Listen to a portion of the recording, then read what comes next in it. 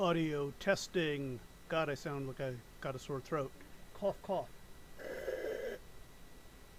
Okay, I think we're good there. Video, and there goes the overlay. So hopefully this all looks good. Let me check to see if I'm streaming. It looks like I'm streaming. Hello and welcome to the stream. You will notice today that I do not have Emacs or xClock running. And one reason for that is that I actually wanted to create a startup file. I'm changing the way I do startup on this machine. So when it starts and I connect to the server, what we have here is this file called startup after SSHFS. This fixes the time, which is not a very deep, it just basically does an R date, kills any existing Firefox and starts up Firefox and screen. But it doesn't start up Emacs and it doesn't start up xClock, but we will fix that. Well, actually, let's go ahead and do Emacs.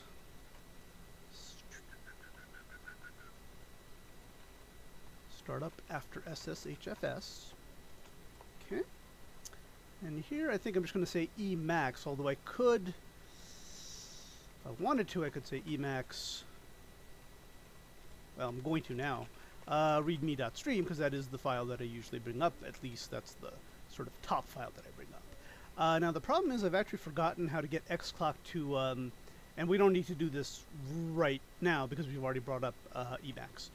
But we do need to bring up xClock, and I've forgotten how I did this, but I think I actually have it written down. So also here we would start xClock, and let's go ahead and just run this command straight. Oh dear. That does not appear to actually move xClock to the right place. So let's try this one more time. And I'm almost sure we can do minus geometry +0 +0 to put it at the top left. There we go. So let's get that in there.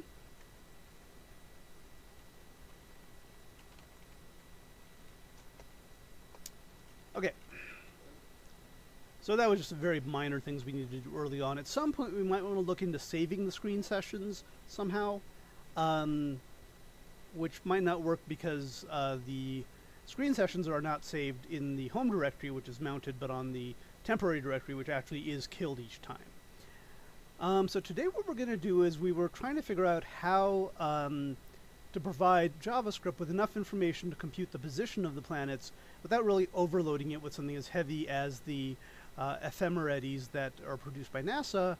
And we thought that VSOP 2013 might be a solution, but it turns out not to be because it's pretty ugly also. So now we're going to do what we always want to do is the worst possible thing to do, which is, of course, roll our own solution. Now, we already have something called AnyDump. I'll take a look at real quick here. BC AnyDump 2.c, which will give you the planet's position in various frames or even alt-azimuth. But what we actually want to know, the things that probably change less than anything else are the osculating elements. And let's see if I ever mentioned them. Okay, this is interesting.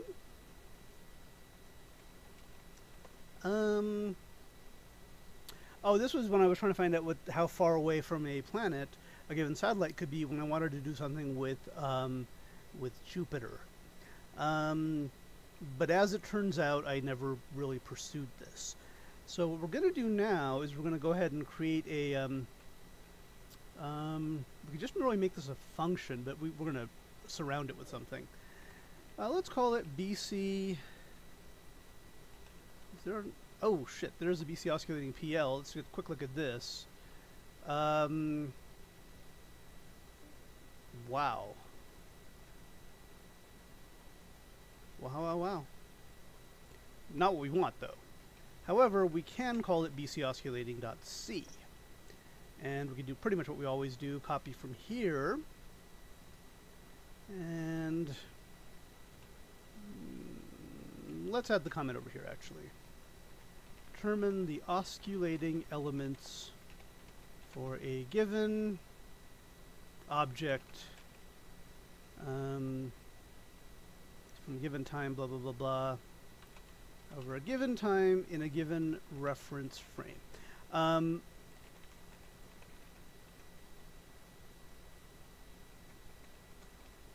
To an other object. Honestly, the other object will almost always be the sun. Unless we're talking about, well, I guess it could also be a, for the Earth it would be the, for the Moon it would be the Earth, blah, blah, blah. But let's just see what we have here. We need this, of course. We're actually going to try to create the well, okay. We'll make this a function, because we really want this as a function. You know what, actually, let's go ahead and make it a function. And we're going to have here, because it's going to return an array, so we can't really do anything about that. Now, really, there's a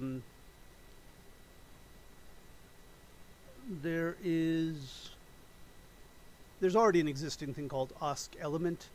We're just going to wrap around it, basically. So we're going to say tin wrapper around, or this wrapper, around osculating element C. And what it's going to take here is, let's just see how we're going to do this. And I've done this a lot of times, so let's go ahead and look at bclib.h for an example. I think it's going to be like observer. Well, okay. I'm trying to find what it is when I send it as, it's just OBS. Yeah, there we go. Spice int observer, the thing that's doing the observer. We could call this the center also. Because it's going to be the center of the orbit. Let's call it that. And then we, of course, want the body that is orbiting. And let's go ahead and see if I can actually document this correctly for once.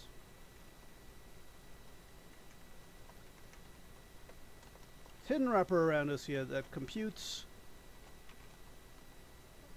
osculating, which is different from oscillating, elements given. And do I actually do this with, like, am I? There we go. Center, the center body of the orbit, the body being orbited. I should say, should be consistent. Nah, I'll say object.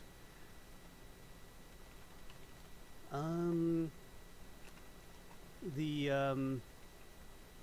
object that is orbiting.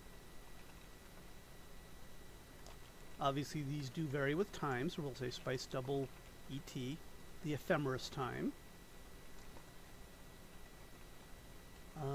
And the other thing is we need a frame. The frame for which to compute the parameters. And that is going to be a string. Okay. Not terribly hard here. So oscillate will obviously be our big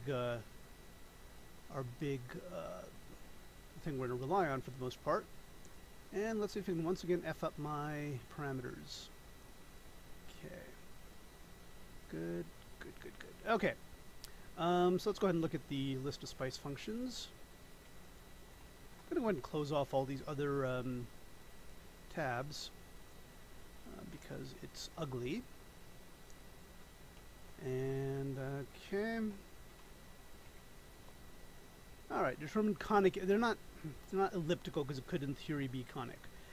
So what it needs is the position and velocity of an object with respect to another object in a given frame. That's pretty standard. So let's go ahead and do that. And I think that is SPK easy reader, but I get the feeling this might not be the right one because we need target, reference frame. Oh yeah, this is fine. So And this should give us the velocity, is why we kind of need it like this. Okay. So we are going to need constant aberration, correction, observation.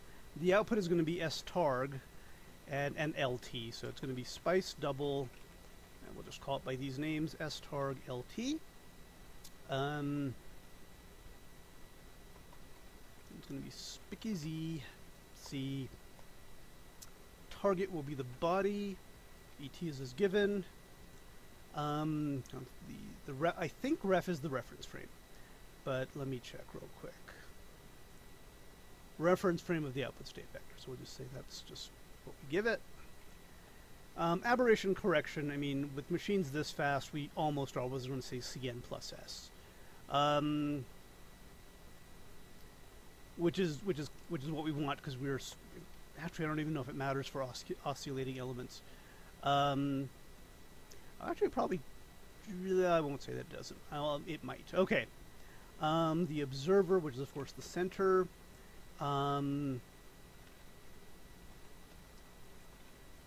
Okay. And that doesn't give us the oscillating elements. This gives us the position and velocity. Now we can get the oscillating elements, and we are doing it like this. And else there's 8 of them, and we can kind of figure out what they are in just a sec. So here we're going to need no. We're going to need eta error vector. I think mu is an input to this, not an output, so we don't need to worry about that. Oh, yeah, gravitational parameter. That could be a little bit of a stickler there. But that's okay. We'll get it. Okay, so this is going to be, the only thing we need to do is define mu. This will be OCLT of S targ, which is our state. ET, I'll put little stars around to remind us we don't have it yet. Mu, and then, of course, elt, which is what we're going to return, actually. No, we're not. Because... shit. No, we actually have to do it like this. And you have to send in a pointer to an array, like we do with pretty much anything that is going to return a value in... Oh, no, actually, spice double.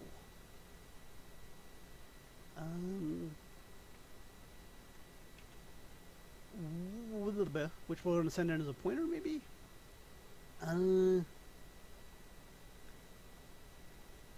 Shit.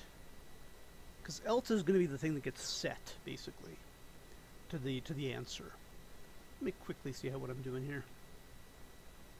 Yeah, I guess when we do send it in as a as what appears to be an 8-element array, and it gets filled in, so we don't actually need to redeclare it here.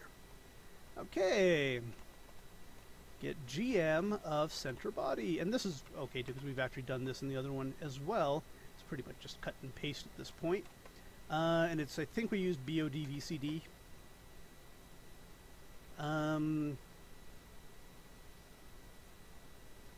Planet mass parameters, actually gravitational mass parameter. I mistyped it there. I mean, didn't mistype it, but mu of body VCD, center, gravitational mass parameter, dimensions, mu because it's an array. And here's weird because I think it's going to actually require the gravitational mass parameter as a double, not as an array. Yeah. So this is just some weirdness that they give it as an array. I think that's just because of the way BOD VCD works. They have to give it as an array. So, and this fills it in, so we actually don't need to. We don't even need to say return here, because it's going to get filled in for us. Chances that this actually compiles, if it doesn't do anything, but the chances that it compiles are fairly low. Here we go.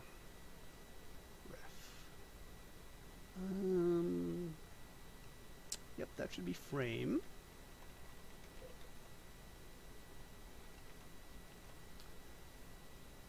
I'm fairly impressed that that actually compiled and worked. Okay, so So over here, let's go ahead and declare answer, which is going to be the thing that we get. And then we're just going to call oscillating elements. Why do I want to make this difficult on myself? Let's actually say the sun is the center body, the Earth is the body that's orbiting, the ephemeris time is the beginning of 2000, the frame is J2000, Pomodoro time, but it's the first one, so we're going to skip it. And we send an answer, which is an array, so it actually gets filled in correctly. And then less than 8. This is just being lazy.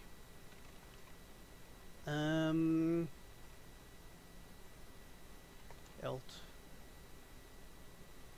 %f.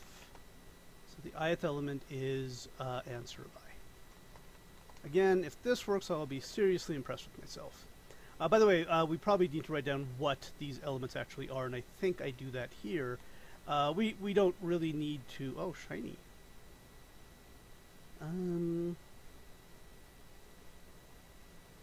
Okay, so I've got it here, but it doesn't actually say what it is. Let's see. Semi... Okay. Just put it in the comments here.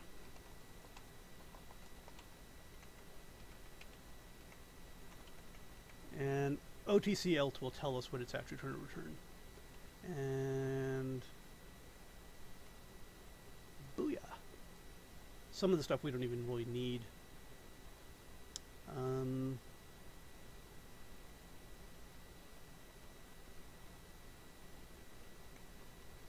Honestly, I'm not exactly sure. Oh, that's what I was trying to do with this. Yeah, okay. This is just so I can print out the same abbreviations as NASA is using. So we can say, instead of saying this, we can say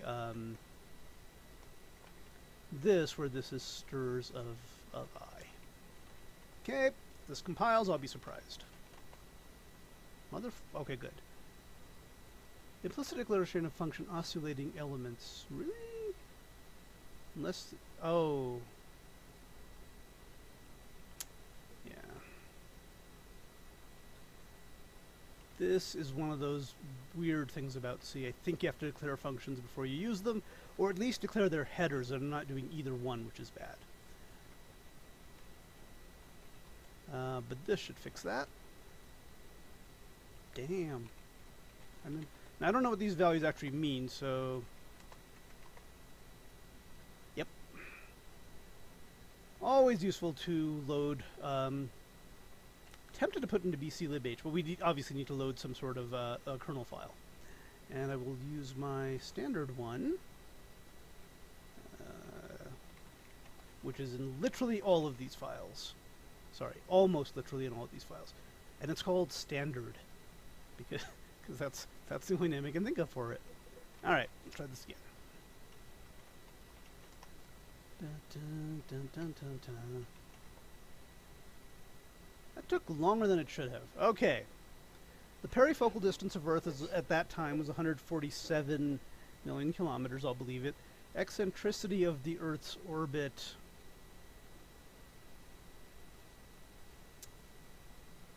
I don't believe that one. And I think these are equatorial coordinates, so that might actually be correct.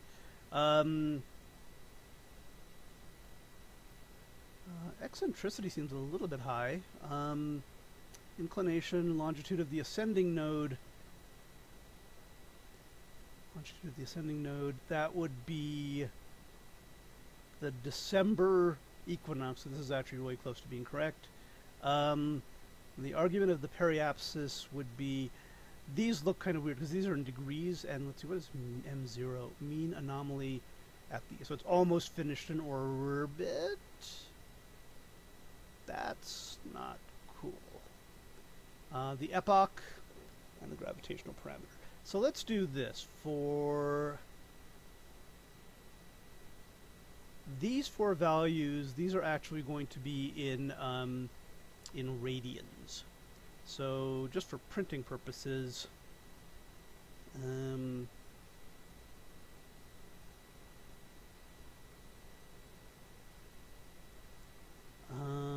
really don't want to change the answer, but let's do this.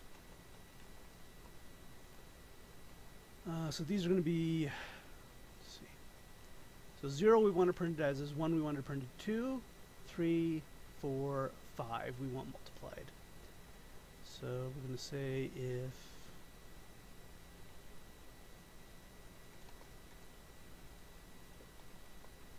I think I messed that up because I didn't bother to check. One more time. 0, 1, 0, 1, 2, 3, 4, 5.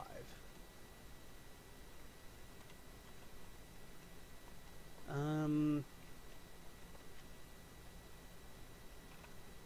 think I can declare this outside. And mult is just for, just to look at it. Just for display purposes. So we normally don't change it, but if it's one of these, let's see, these are in, so it's going to be 180 over pi c. Times mult. This works. I am going to BC get it. I made this exceptionally quickly. Well, it compiled, and if it works, well, actually, I'm going to go ahead and save it anyway.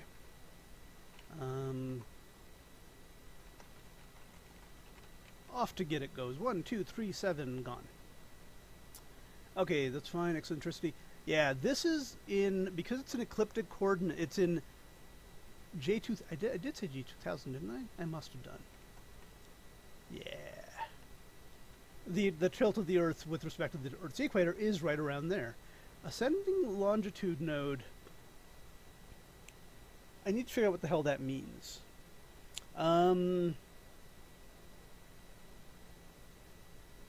Also, this mean anomaly, well, I guess it's, yeah, it is actually very close to the perihelion, so this is actually okay. T0 somehow went to, what was T0 supposed to be? Oh, the epoch, which is 0 because that's how we set it. And the gravitational mass parameter is, I don't know what the hell it means, but it's not important. Okay. So now, I'm actually kind of curious. What is the eccentricity of Earth's orbit?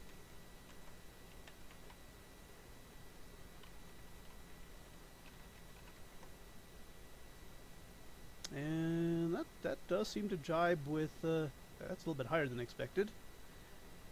But okay.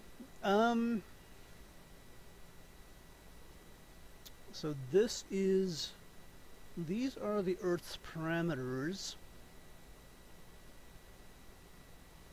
at a given point in time. Now, let's go ahead and get the, because what we really wanted are the ecliptic coordinates. We don't care about the, I think that's what that is. Let me check. Yeah, eclipse J2000 is fine.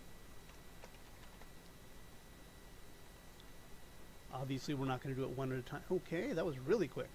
And there we go. The inclination, of course, would be very small there.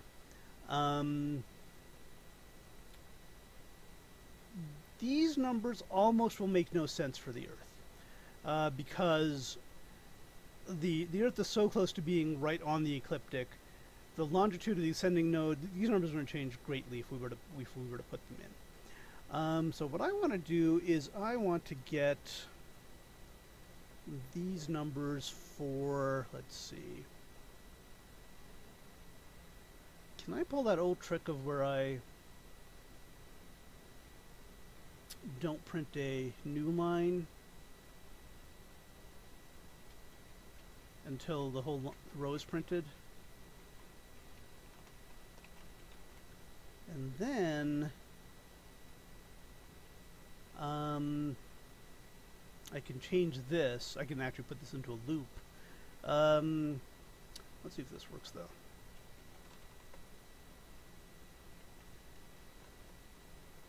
Yeah, there's a little bit wordy here, but I think we can handle it. Actually, let's see.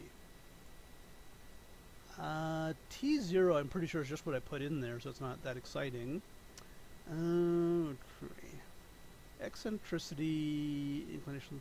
Yeah, let's go ahead and put this into trying to see if there's parameters we can check against. Let's say we'll put these on Mars. Yeah, let's see what this happens when we do this to Mars. And actually, I'm not crazy about what I just did, so let's undo that. We might print fewer values, but I do want them separated by a new line for now. Make and BC, because now I'm getting a little bit lazy.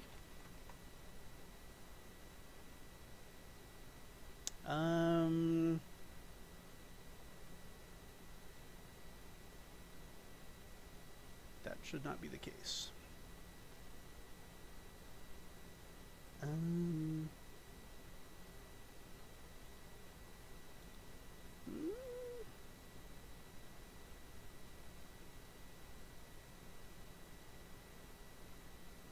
me try that one more time. There's something obviously wrong here if that continues to fail. Unless I really fuck something up.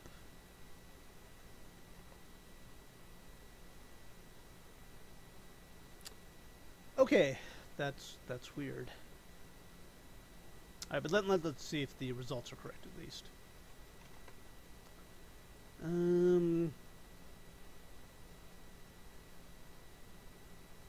Now somewhere we have orbital parameters.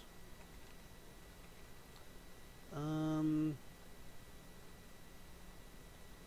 was like T1 something. I don't know if they're going to still be here though. Somewhere we have, well, let's just call it.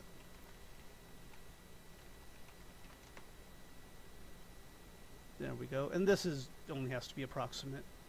So for Mars, okay, the eccentricity is 0.09. We're getting an eccentricity of oh, that's not good. That's way off. Inclination 1.85. Oh, sorry, this is Jupiter. Oopsie. 0.0048, that's pretty reasonable. Inclination 1.3. Yeah, could do okay. Longitude of the ascending node 100, we say 100 point. It's okay. Omega, what the hell is omega? Is that M0? I think it might be. And then something is 34 degrees, and I probably don't know what that is. Do I care? Do I need it?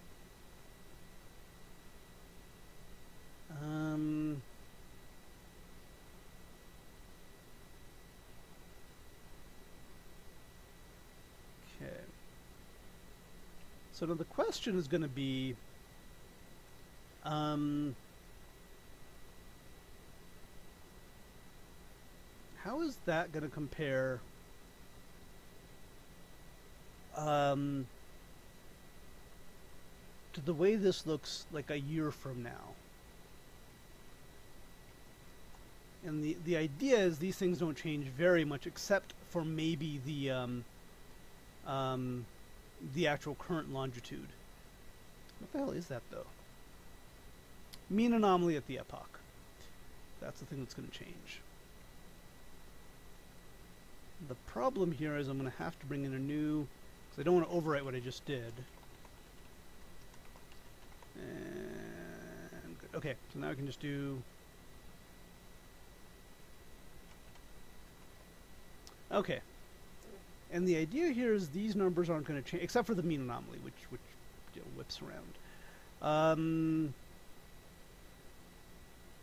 that's the epoch. That's fine.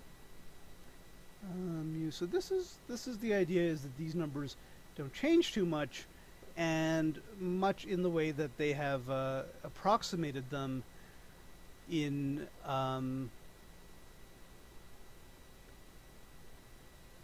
VSOP 2013, we can use another approximation that's accurate for a given amount of time, but has fewer terms. In other words, we can do a better job of approximating this. So in order to do that, I'm going to go ahead and save this to Git real quick.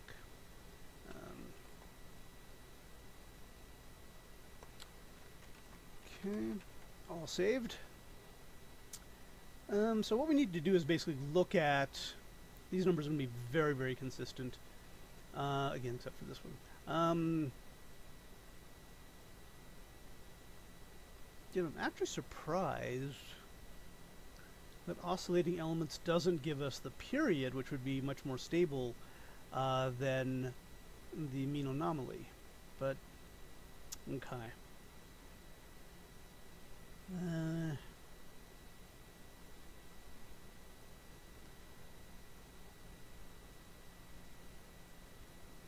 Okay.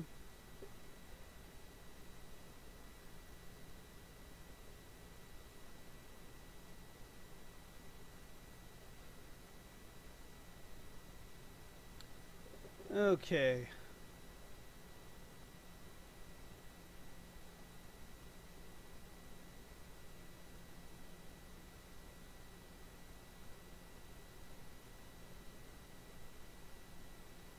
Oh, and by the way, one thing that they're recommending here is you feed what you get from here back into the reverse function to see if you get back something close to what you had before.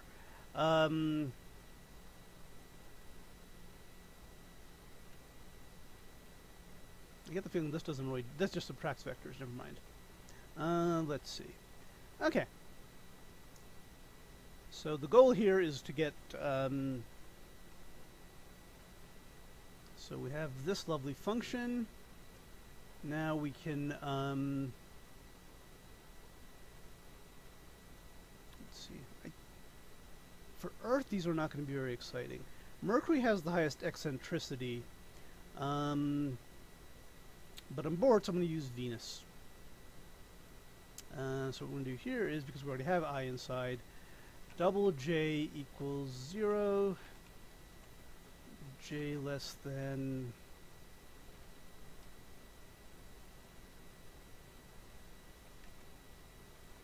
I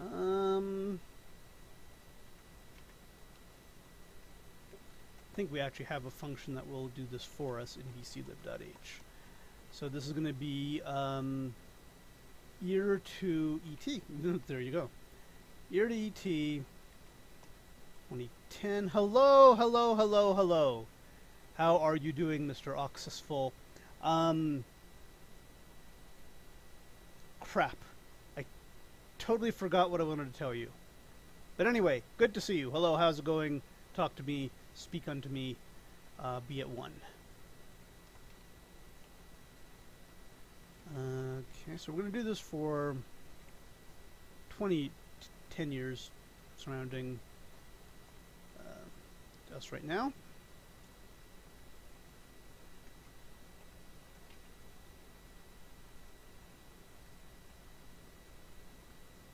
Okay, great.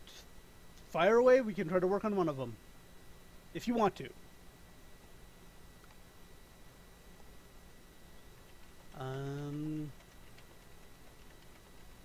This is probably not a great idea, but let's see what happens.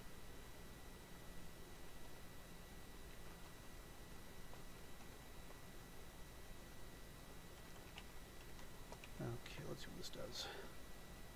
Alright, so what we want to do here is, like, let's say grep RP, so we can see the change in that value, which isn't much, by the way. And if we wanted to, we could try to come up with a function.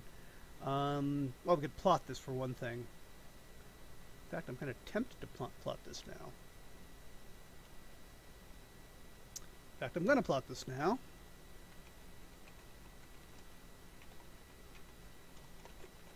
Excuse me. Oh. And I've got a little shortcut here. If I put something in the file called, let's see. Wow, two things I don't really know that much about. Signals I could kind of help you with. Threading, I do not know much about. Signals is basically when you send, and even in C, I know how to do them in Perl, not in C. Is there anything else you need help with that I could be maybe of more help with than, if we could try learning this together, which I'm happy to do. But honestly, we didn't really work with threads back in the day because we only had single processors. The concept of doing having multiple CPUs wasn't really a thing back then. Everything was pretty linear. Signal handling is important. I never learned it in C, but in Perl I know how to do it. It basically means when you send the program a signal from the operating system, It's a signal. You can handle programs can handle most signals except kill -9, which kills them regardless. But for every other symbol, you can respond to every other signal rather.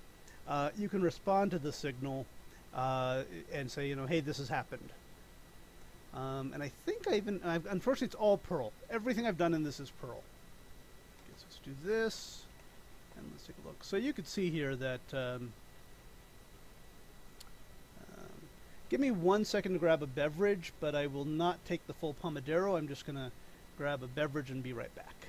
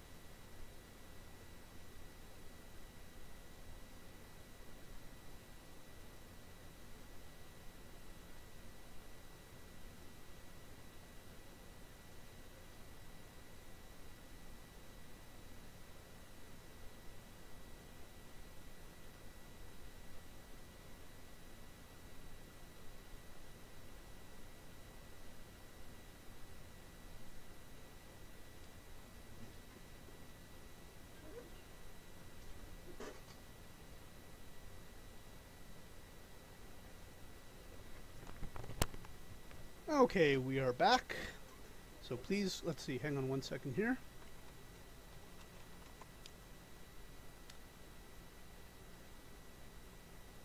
Okay, that's not too. That one we can do. It's a shell file in a working directory. That's not hard. Okay, let's do that. How do you want to do this? Atom, or I think you liked Atom, right? You were the Atom guy? The Atom guy. Or VS Code. I see Replit might have an issue with this because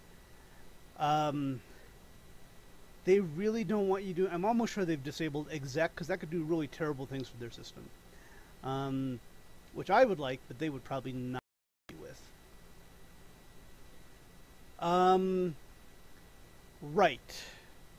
Right. What I'm saying though is, right. So what tool do you want to use to collaborate? Replit was what I would normally suggest, but I think even in C they won't allow the command exec. I mean, they're pretty stupid, but they're not that stupid, I don't think. Because exec lets you run anything on the operating system. And that would not be a good thing to let people do. Exec CV and exec CP are the two types of yeah, these all execute a file. Oh, exec L is a new one on me. I know of exec V and exec P.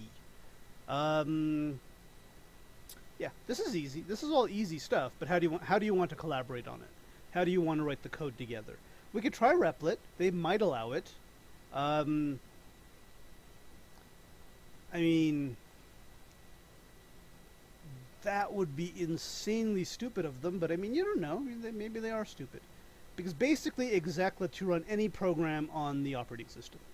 And REPL probably doesn't want people running arbitrary programs even in a sandbox. So that's why they probably have disabled the exec family of functions. Oh, that's a little bit cheating. No, I would want to work with you on this. I'd want you to see what your ideas were. And could guide you along the path. I don't want to really do it for you, though. I mean, I probably could.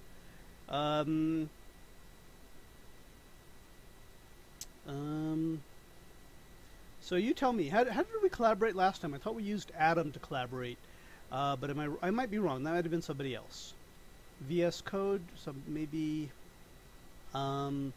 REPL. Okay.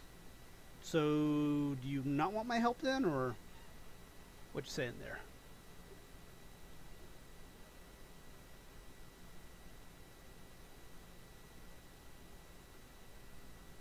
want to help you, but I can't do it for you. I mean, I could, but I'm not going to, because there's an issue there. So I'm trying to figure out what the deviation here is. All right. Like I said, I can help you with it, or if there's something else you want to do, or if you want to play around with signals, I'm up to that too. But we need to find a way to collaborate. No matter how we do any of this stuff, we need to do it together, and we probably could be using a shared code space.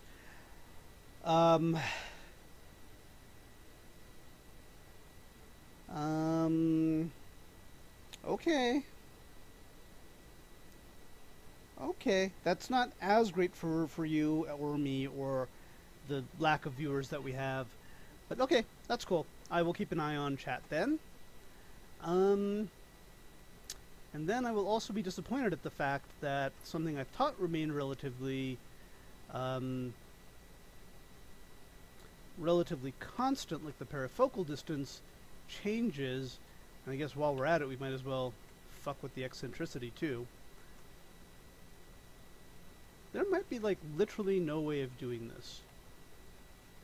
So the eccentricity, yeah, and the really stupid thing is it jumps around in not really a great uniform way. It would be very hard to kind of describe this pattern using signs, and I mean obviously they've done it in VSOP, but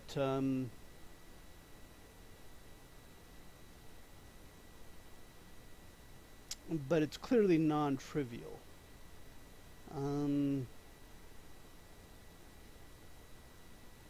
I get this is Mercury, so I mean it might be a little bit, you know, not as bad for other planets which have a slower, smaller. Basically, they're better in every way. So how about Mercury's inclination? Does that change a lot? It probably does now that now I'm giving up on this. That's actually fairly small changes in Mercury's inclination. I mean, just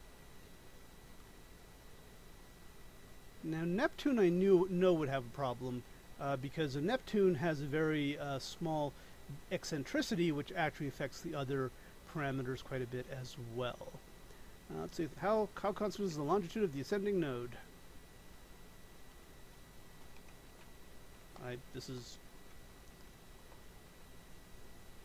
That one you could actually sort of close to being a linear declination. And now M0 is going to change. M0 is going to be very linear. That is expected, because that is the mean. That's basically going to be almost a perfect line. Yeah, with drops obviously, because this is the thing that increases uniformly with the period as Mercury orbits. This is not even the true anomaly, which increases in a different way. So we are in pretty sucky shape right now. Let's see.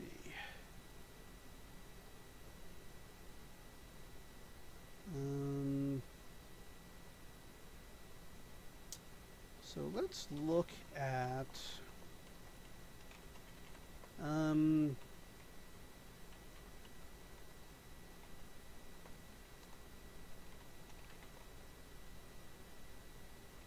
so apparently VSOP.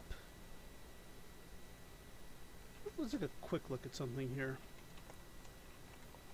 Because apparently the newer version of VSOP, the one that I kind of want to use, does not have X, Y, and Z coordinates. I mean, it does have ephemerides, but those are way too big to use.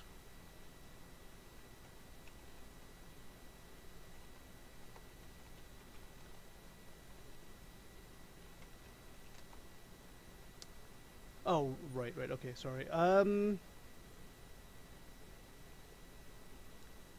that might be the thing I need. Let me quickly go, though, to VSOP.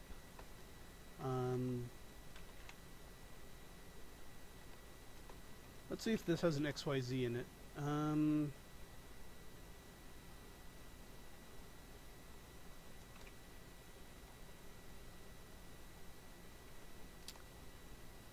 less. Okay. So this is variable A, and I think we looked at these, and these are not the x, y, and z variables, but I think I know where we're going with this now. Okay. I think I've nailed this.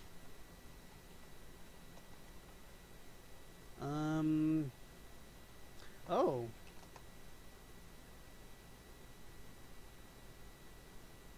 This does not apparently have subdirectories. So let's see what the XYZ is here. Maybe it's what we need. Planet 5, variable 1. This is going to be the X variable for Jupiter.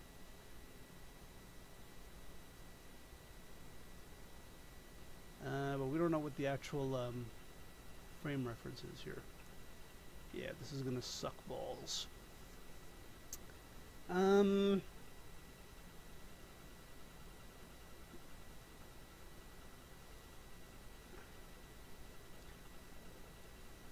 Which kind of makes me want to go back to the idea of using an API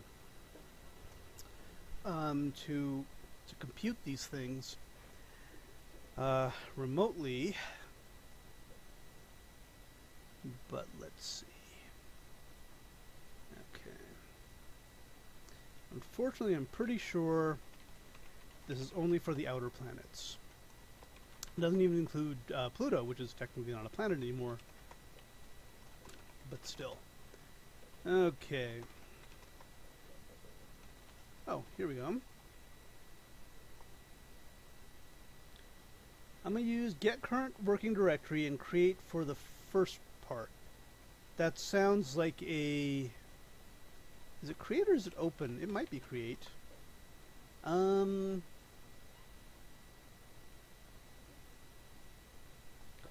I thought you could use open to create, but maybe I'm wrong.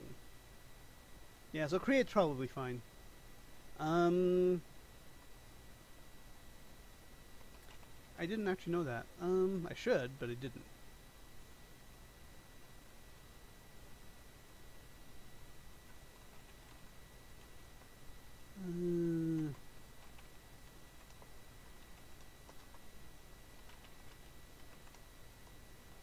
Okay. Let's quickly Google that. See, create file using open. I'm almost sure you can do that. Yeah, here we go. You do not really need create. Let's see. Oh, whoa, whoa, that doesn't actually create the files.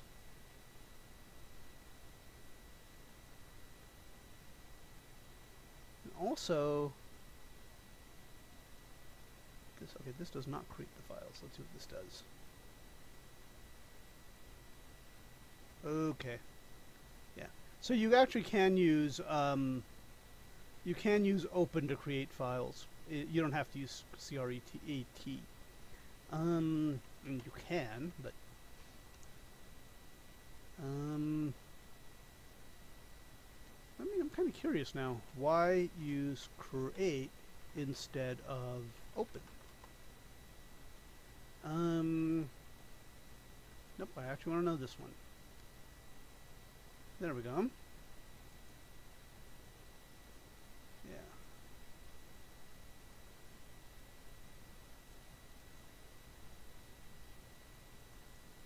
Yeah, so the question is, why do we need create if open does all the work? Because I've always done that. Well, there you go. Create is equivalent to open.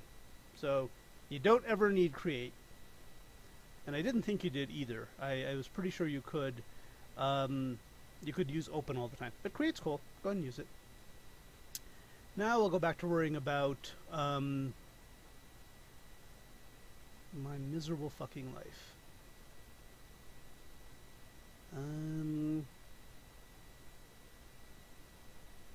Oh yeah, how to get accurate planet positions.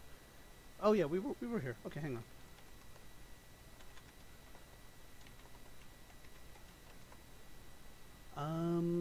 Wait. No, I wanted to go over here.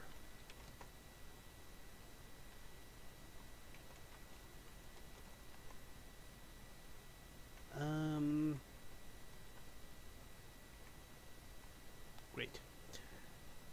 So apparently, they do have Chebyshev coefficients, which are going to be way too long.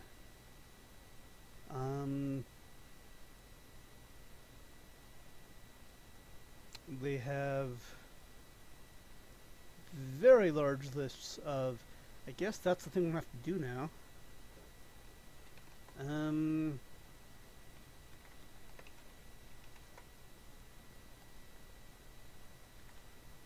actually kind of curious to see what these other files are here. Control file. Oh, these are just ways of testing to make sure we got all the variables correctly. Okay. So I guess we're going to go from here.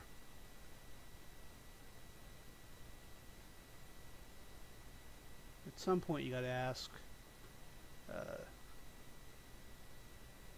how small do these numbers have to be before you stop caring?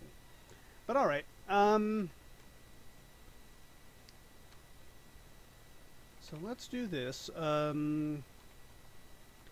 Vis up to maxima. This should do something. By which I mean nothing. Okay. I mean, this is a file that has the right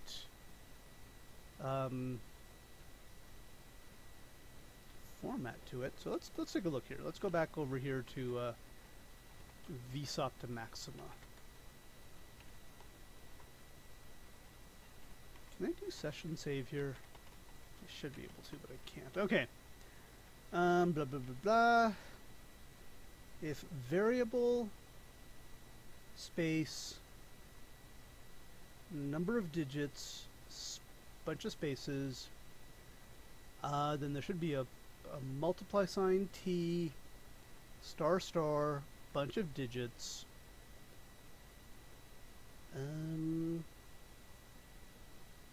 Okay, so this should be getting hit. I mean, the only kind of weirdness here is all has a I will have a new line at the end of it. That shouldn't be much of a problem, though. Okay, let's just do this.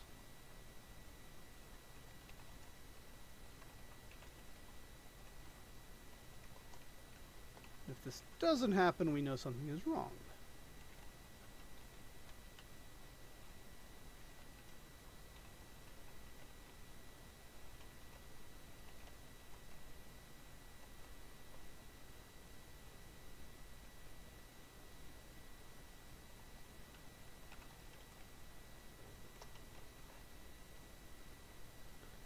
Okay, that's not what I meant to happen, but let's actually look for the word found now. Okay, so something is wrong here. Let's go ahead and get rid of this line. Okay, let's make sure we have this correct here. Okay, so it is variable any number of spaces.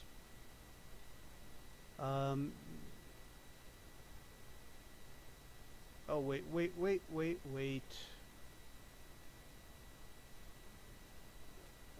Okay, that's interesting. Because usually the variable is a number. But for, I guess, for some of these things, it is not a number. Variable. In fact, none of these is a number. So where did the numbers come in? I'm going to guess that's, well, it might be secular. But that's, no.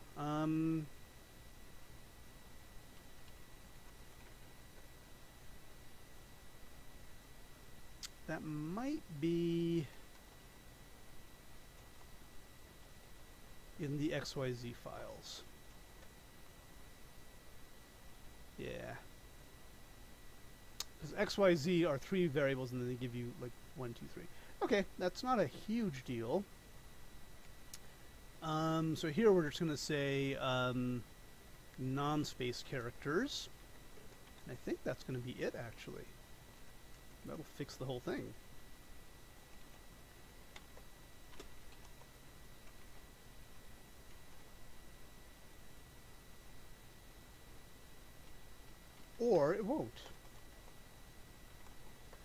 Okay.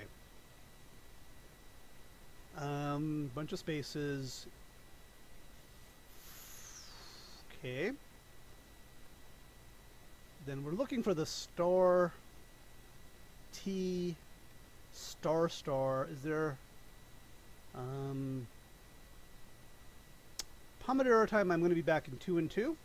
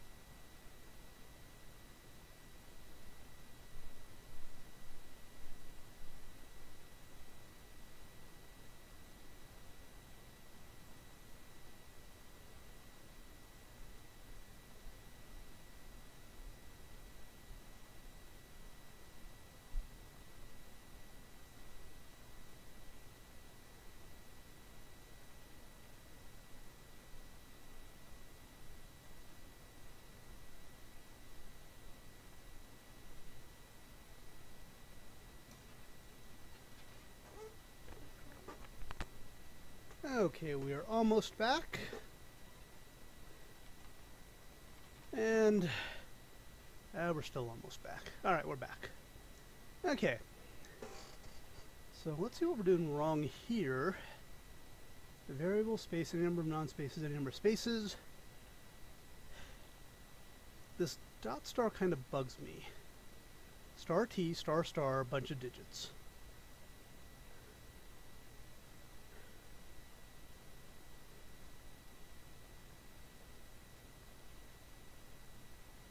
And obviously one way to do this, and get really sick to death of the whole thing, is you just basically first see if you can match something smaller. So let's do that. There we go.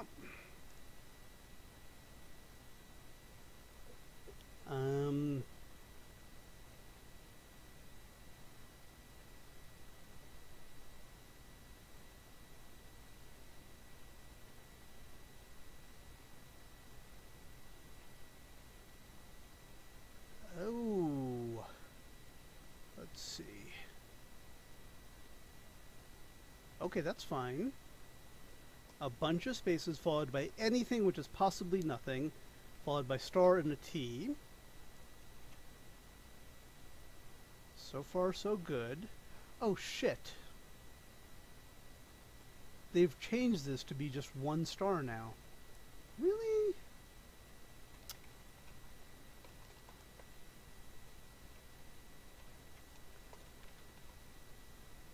Okay.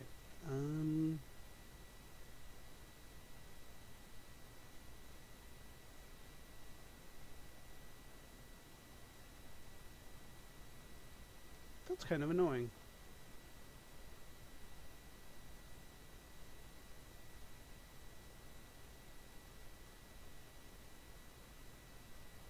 Have they changed the whole format of this then?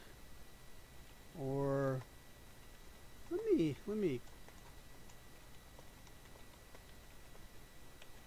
because I was using different, I was using the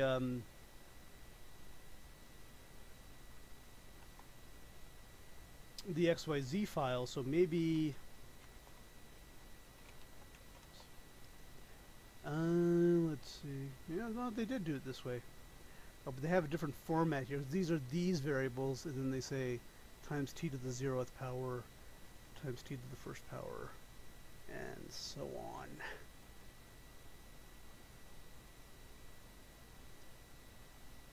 So I guess they changed that format, though it's really kind of annoying. Yeah.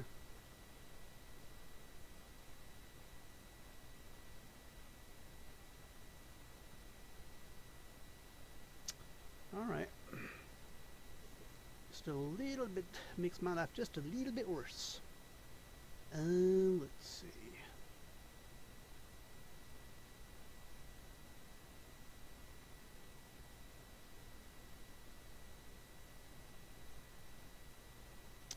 That doesn't even make sense, though.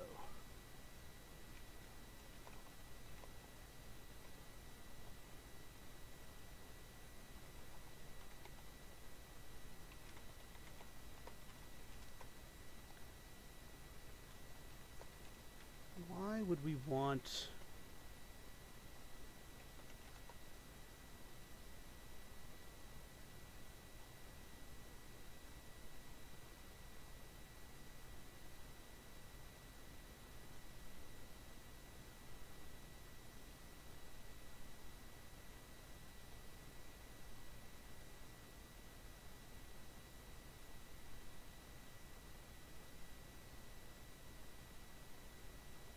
I'm double checking here that the t times 1 actually does mean to the power of 1.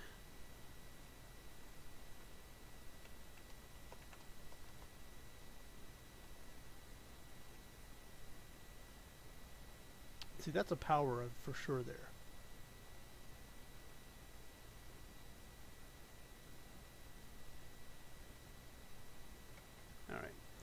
Now in the other, actually I think even over here, I do have a mention of how to read VSOP87. Hopefully it's still there. Okay, here we go.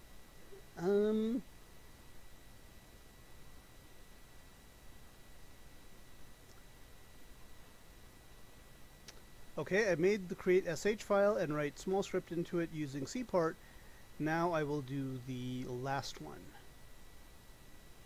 Okay, good deal.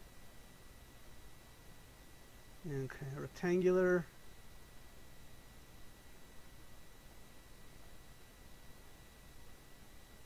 Yeah, this is actually really useful.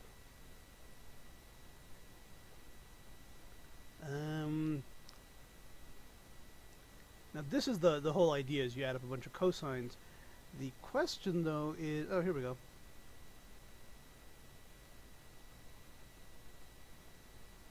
Okay, now let's see you explain. I doubt this is going to work. Yeah. Let's see if this guy explains VSOP 2013 anywhere.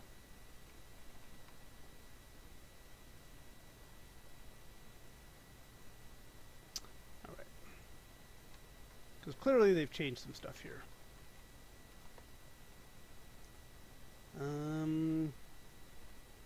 This might be me. Oh.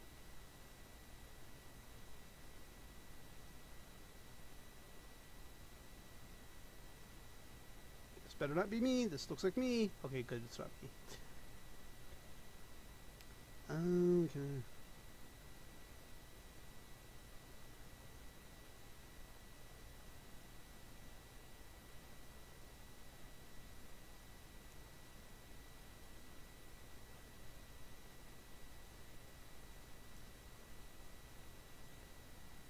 Okay. Now the Chebyshev coordinates I do know how to use.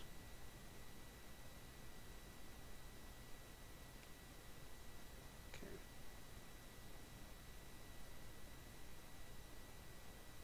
Okay, so we might be able to use...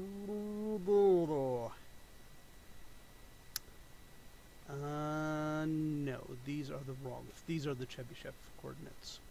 And they're discontinuous is one of the problems that they have.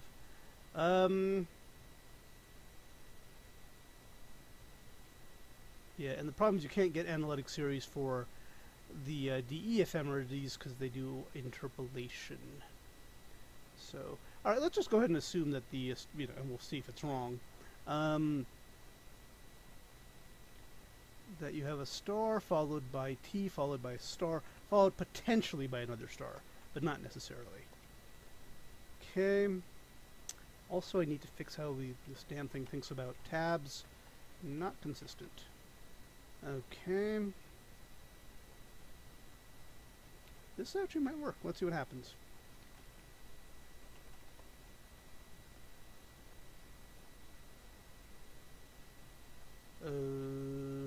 Okay. Should print something out. Okay, not quite there, but we do get to this point. Let's see. And this will need to fix, but let's see. Fields equals split.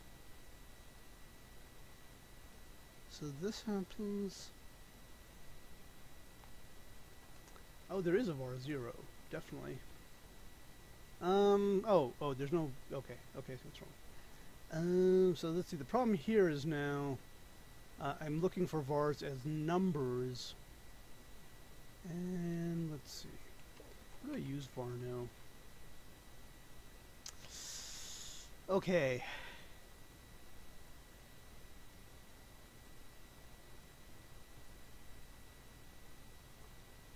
And this will not fly because var no is no longer a number. For that matter, neither is coef is a number, but now I'm almost sure this isn't going to work because there's a you can't really mix hashes and arrays like this. I mean, it should be fixable, but this isn't going to work the way I want it to work.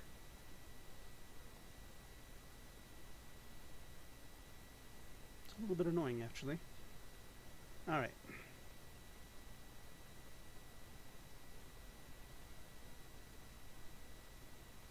Okay, I really have to see what the hell this is now. It might work just perfectly. That just will annoy me for some reason. I actually need to debug here. Alright, let's see what this looks like. Blah, blah, blah. Coefs are empty. Okay, so that's not cool. So we have coefs. What is coefs? What do I have it set to?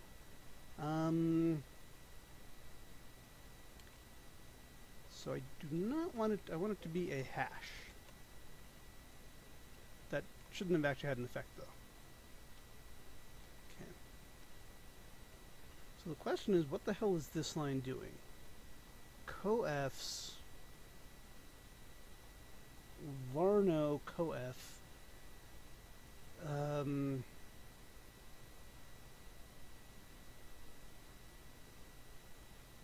Oh, I'm sorry.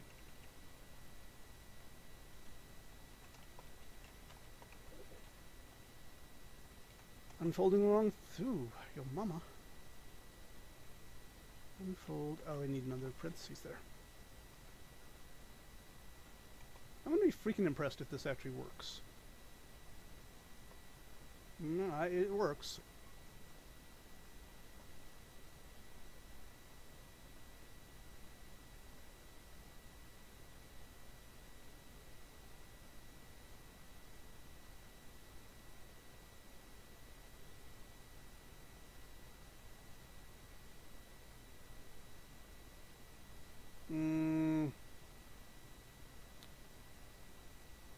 This is not groovy. These are actually much bigger numbers that happen to have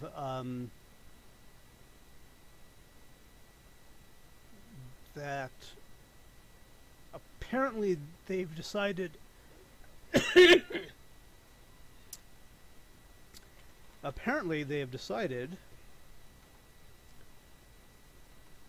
split out the mantissa. Yep.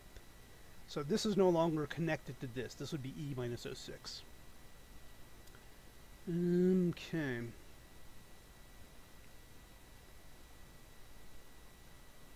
So really quite unhappy about this.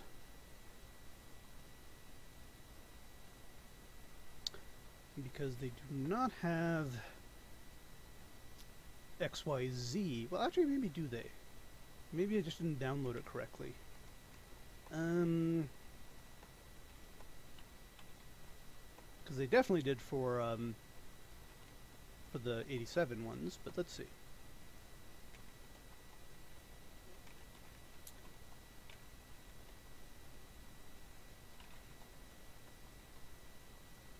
Okay. So we're looking for something like vsop2013a.jup. Who knows? We might find it.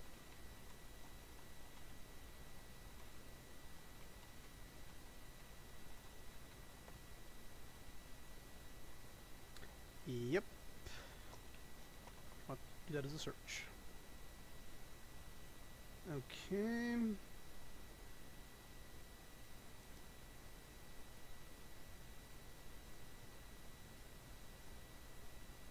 Okay. Oh wait, not www, you moron. Just this.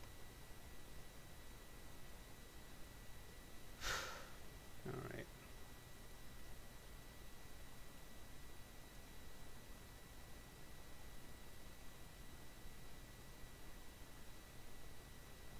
That might have been a PDF.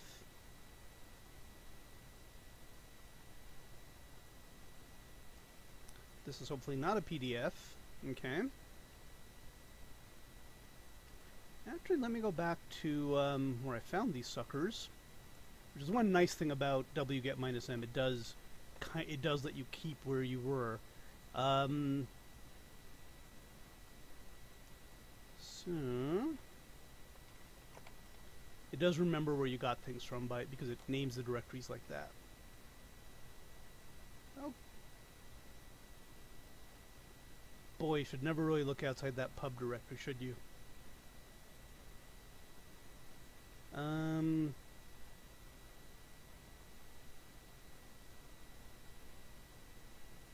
Maybe shouldn't have even looked outside of that. Alright, let's see what the hell, where the hell we are. Is it CDR or... Oh, actually no, I want the newer one. Which is... okay, come on. This guy here. Maybe I just missed it. Incoming, outgoing pub. FM databases. So where the hell did I find this sucker? FM planets. Okay. I'm going to go ahead and open that in a separate window because I'm wondering if some of this other stuff is good. Asteroids, comets, eclipses, moon, planets, reference frames, satellites, and the sun. Let's take a look at planets. Oh, wow. Maybe I should read this.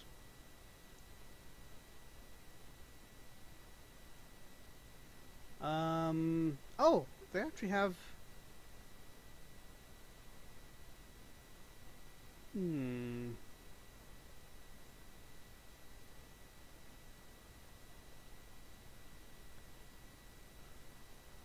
Well, this looks really good.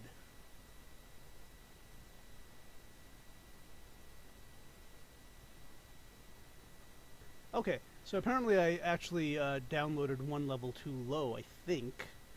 So let me... Huh, oh, I only downloaded 2 things from there, so maybe I need to download the whole thing. I think I actually made a note to myself about that. But note or no note, that is not a bad thing to do. So let me go ahead and copy this address to where I can get to it on the other machine, which is to say in README stream, or anywhere actually.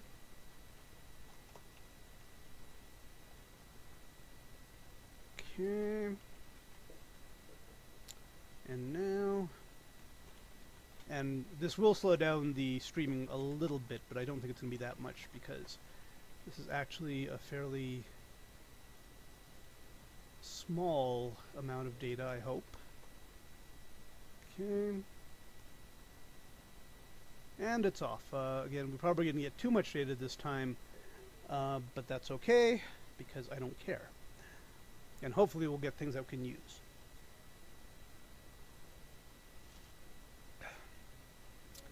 Although even then, it's a lot of data.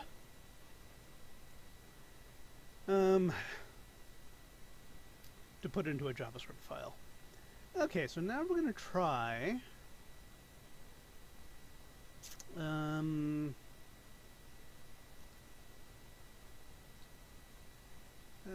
Now we're going to Pomodoro, back in 2 and 2.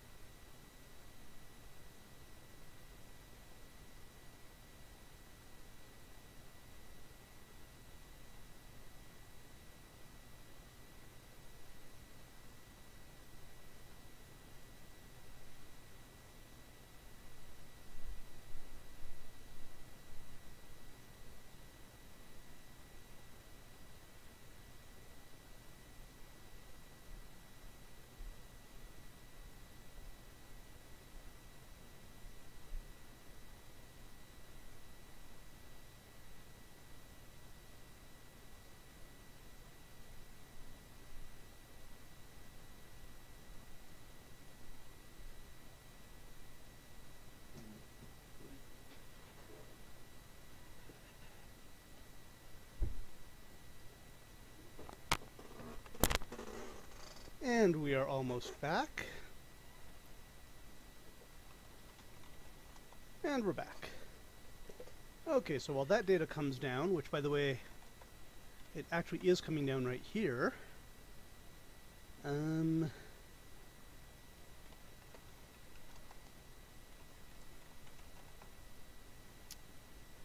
geocentric, it's not bad. Unfortunately, I'm guessing these files will be very... It's not too bad either, actually.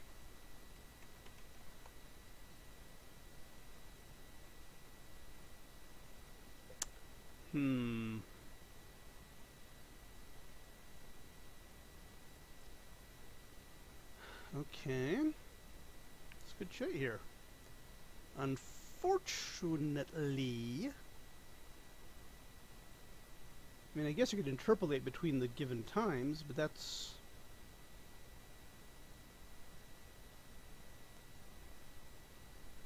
Oh, this is actually once a day.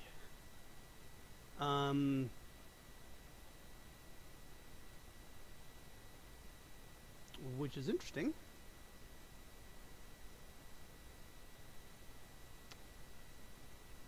Huh. And that's what we did for the sun, using interpolations.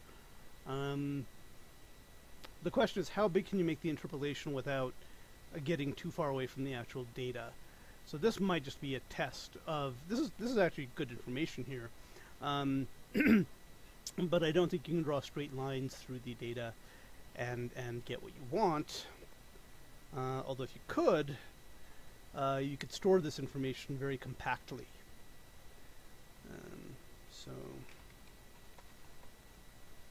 yeah. Now Mercury, I think,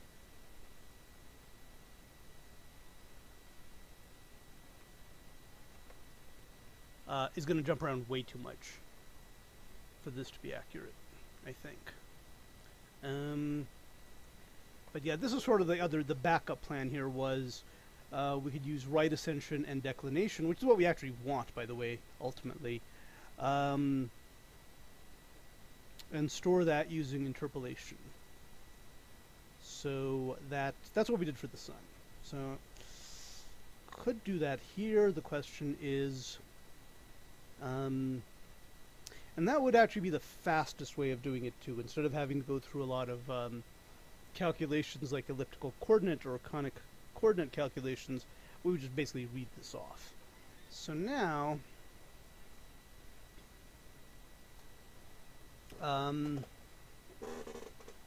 sort of F me here, because I don't think any of these things give right as well. That's not true.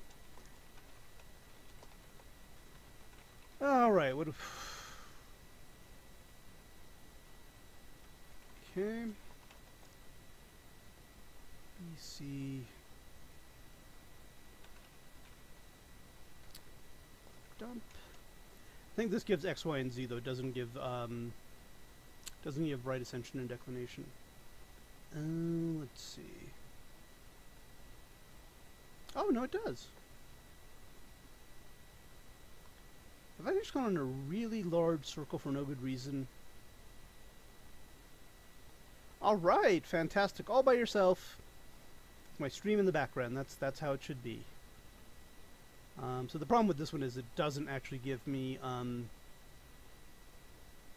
it doesn't give me a choice of delta. So BC any dump is probably the way we probably need to improve that even more. Oh, I guess BC any dump 2.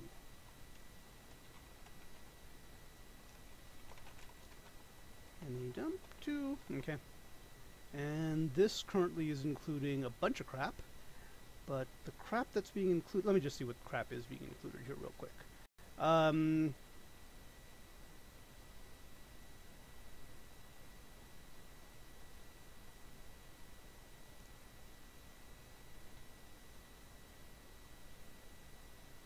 Ooh, well, I'm glad you got over them, hopefully. Segmentation faults are... Okay. I mean, that just means you ran out of memory or you didn't allocate memory correctly. Okay. Okay, so this just basically gives us let's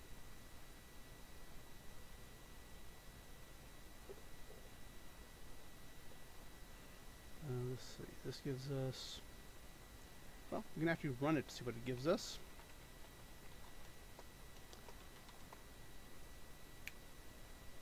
J2000, Eclipse J2000. Okay, so it does give us, oh no.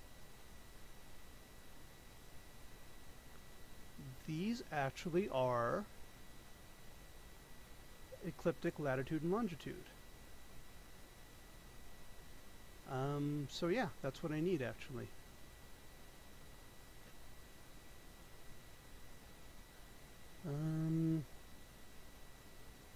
So I guess the next question is, can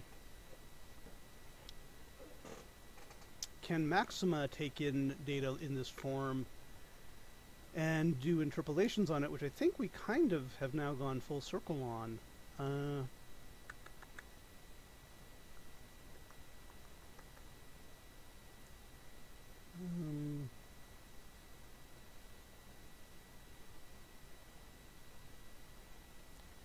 Okay, so let's do this. And this is the moon, so I don't think I want to quite do that. So let's see. So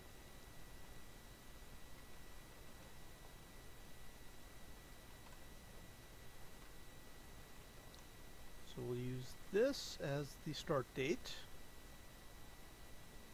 This is the end date. And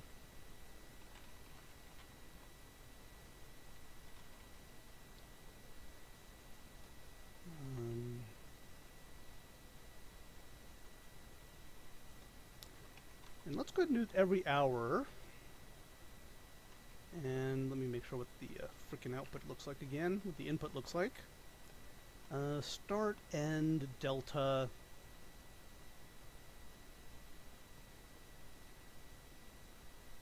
Oh, that's the moon, yeah. So you can't really look at the Earth from the Earth. Doesn't work. Mars. Actually, let's use Mars. It's sort of the closest one, I think. No, it is actually no. This is this clock here is universal coordinated time, just so everyone can share a time zone. It's only 6:09 p.m. for me. I am in the Mountain Daylight Time Zone. So no, and by the way, I think this is 12 a.m. technically, 12:09 a.m. 9 minutes past midnight. Okay. Ooh.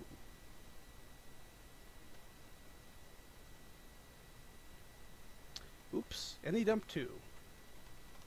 The adventure continues. Okay.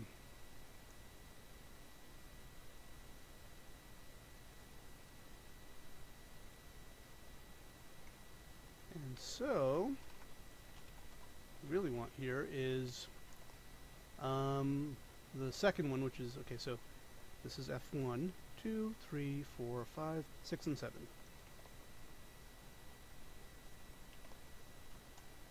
And for right now, I will leave it as spaces. Might change my mind on that one. Because we're just doing some testing here. I'm going to call this BC interpolate.mec, because that's what we're doing. And we're going to just, because we want to do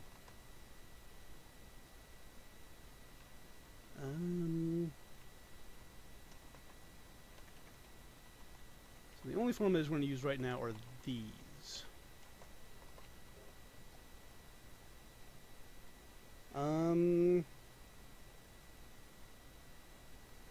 In test form this time, I'm confused. Aren't all exams in test form? I mean, to me, exam and test mean the same thing. Or do you mean in this case it won't be open book? You have to actually take it under timed, proctored conditions.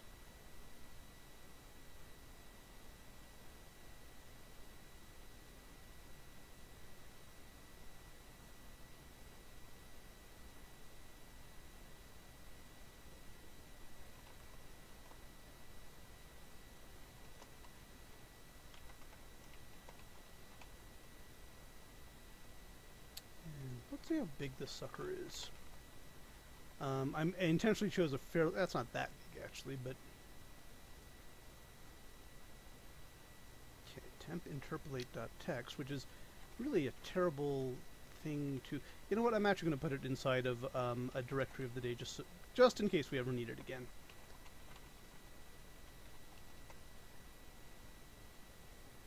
Yeah, I don't really need the. I don't need the.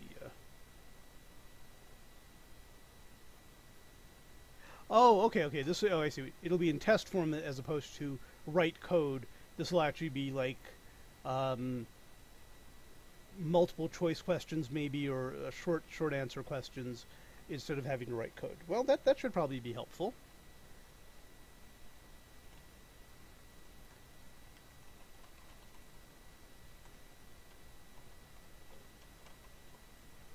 Okay.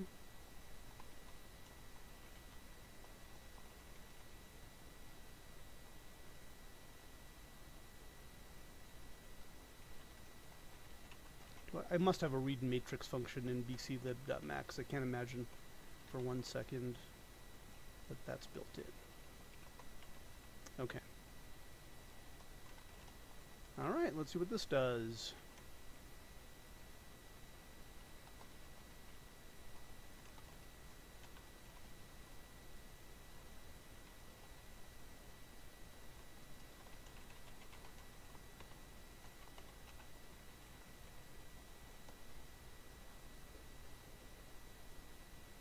Got it. Got it. Cool. That should be easier.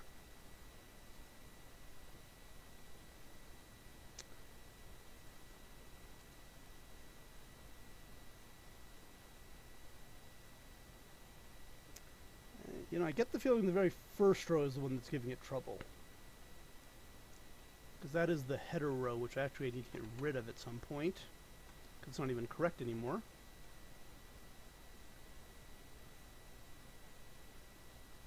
Okay, let's pretend that makes sense. Let's try that again.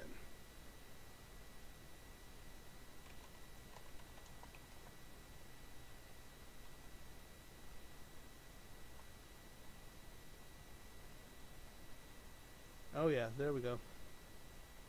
Probably should have put a $sign after that.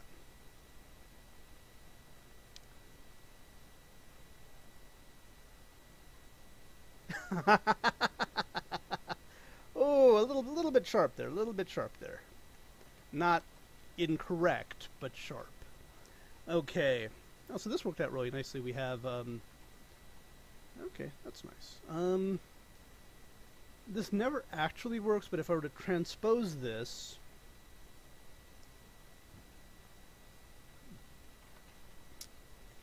and look at the second element, it should just be the right ascensions. Oh, actually, that's not going to work. It's going to be this. Oh, wow, that actually worked.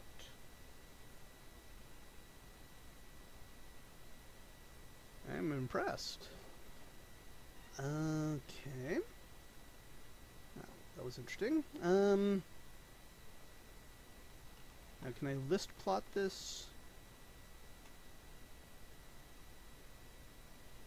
Why is it being weird now?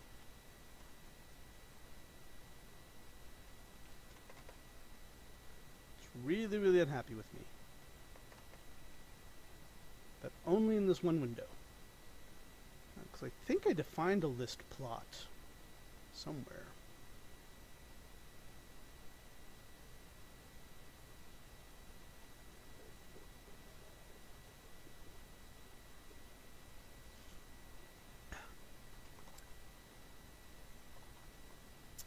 Okay, we're going to have to kill it from over here.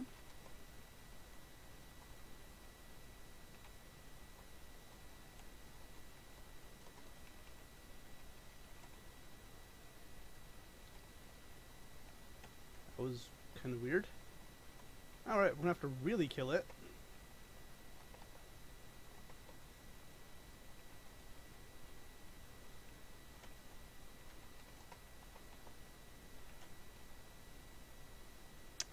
Okay, why is it doing this? Alright, well, we can kill this. Hopefully our maxima is not running anymore. Okay, good. So let's try that one more time.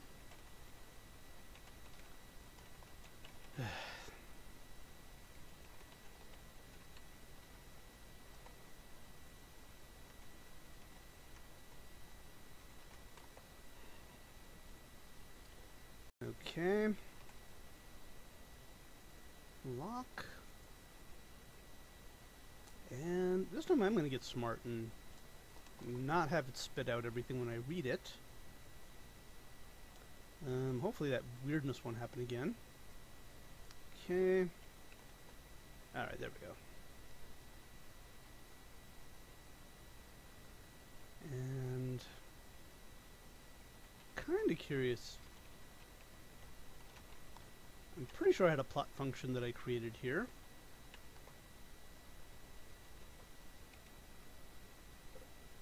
Yeah, list plot.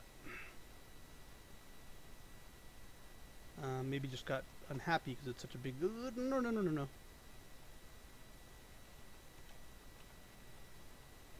So we'll do this. We want the right ascension. And this. And I think I got the wrong thing though. This is not the right ascension. This is the time. So I probably meant this. Yeah. And this is retrograde motion right there.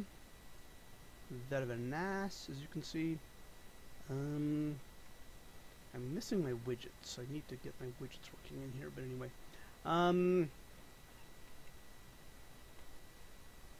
There should be little widgets here that let me go back and forth in terms of scaling.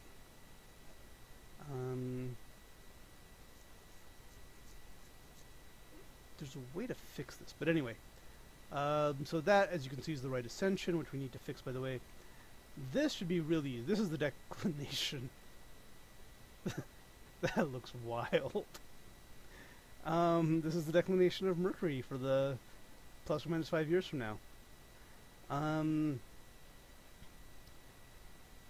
And we want to try to interpolate this.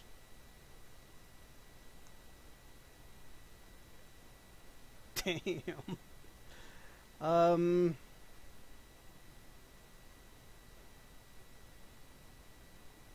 mean, just damn.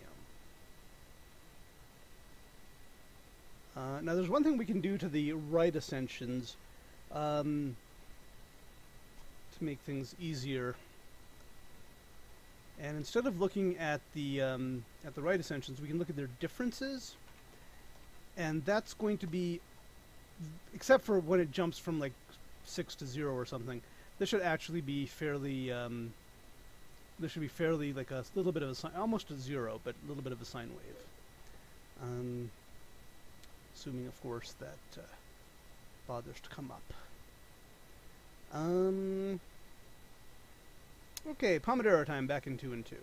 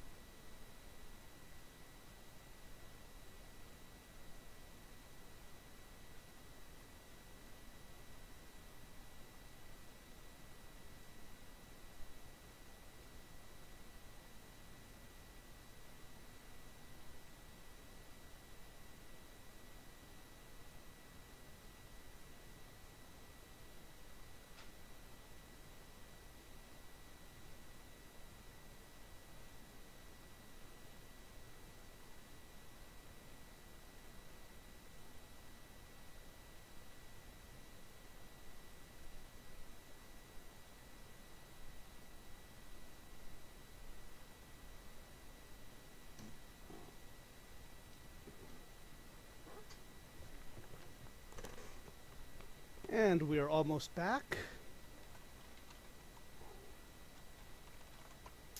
We're back. I do not know the legendary Write in C song. Is it a parody of Let It Be or something?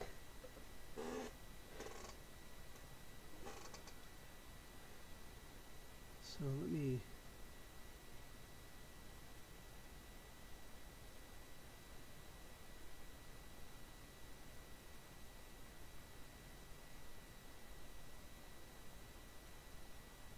So with the exception of when it jumps from 0 to 2 pi, you can see these are kind of a nice little sinusoidal wave there. And that sounds kind of nice.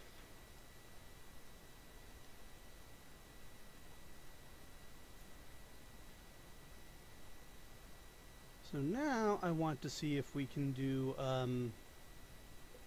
Fourier analysis. Not a Fourier transform, yeah, fast Fourier transform. Let's see.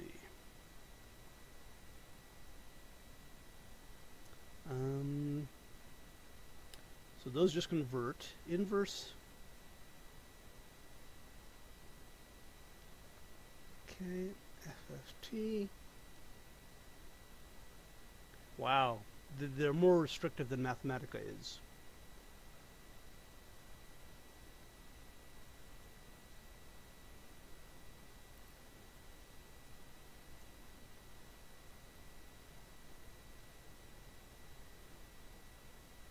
Is it true that PHP pays more bills than replace with Perl?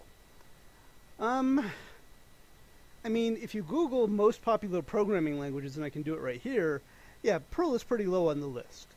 The only time you could get sort of a good job with Perl is if someone's written a system in Perl and they desperately need a Perl programmer, and Perl programmers are getting rarer and rarer, but certainly not a new language to learn. So, yeah. PHP, well, let's actually take a quick look here. Most saleable, most in-demand programming. Yeah, there we go. This is 2019. But I mean, you know, these will change all the time, but this could be a pretty approximately good thing. Okay, I do not want to continue as Margaret Fontaine. Python, of course, everyone loves Python. Don't know why. Oh. Yeah, JavaScript is the really big one because it's, you know, anyone who has a website, anyone who has a web browser can run it. Java also tends to run in a lot of good places. So this is what it looks like, just based on, I guess, what analysis they're doing. But Python always comes up pretty good on the list. JavaScript and Java do as well. PHP and Perl, you'll see, is not actually even on this list anymore. I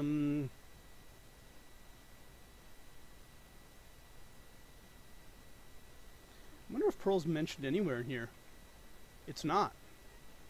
So let's ask, is Perl saleable? And it's not. It's not anymore. 2014, it wasn't that great. Let's see, Perl saleable, 2020.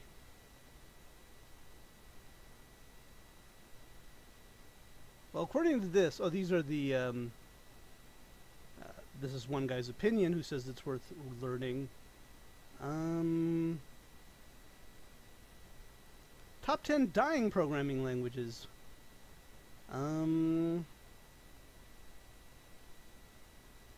Yeah.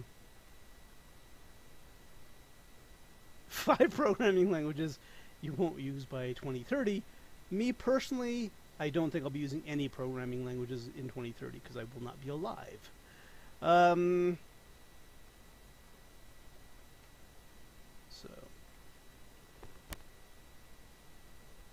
I'm guessing Fortran's going to be on that list too, even though nobody already uses. Oh, here we are.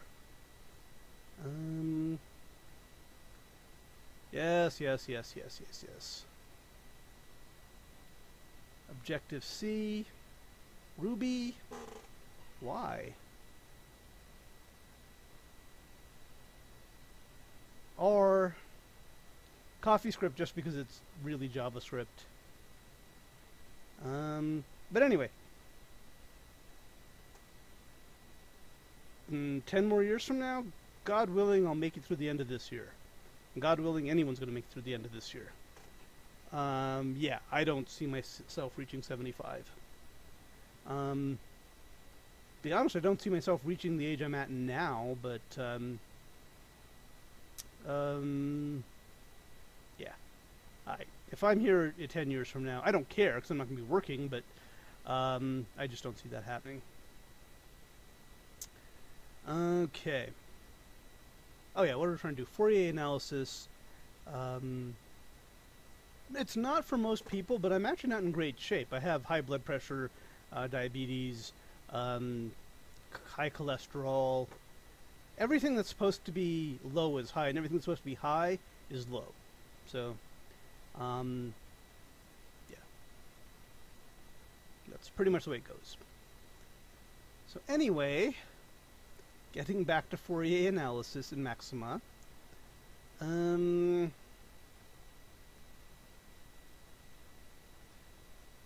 Okay, I don't necessarily want to reduce my data to a power of 2. I mean, I could. Oh.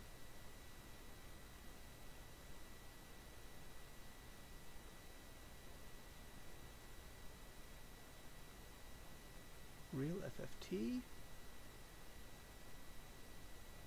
No, it's not. It's not. It's not the best shape. It's obviously not the worst shape, because there are people who are still alive and sicker than me, but there's a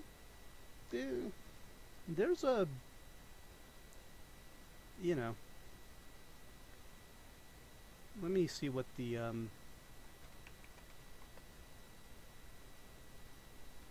once again I probably should have the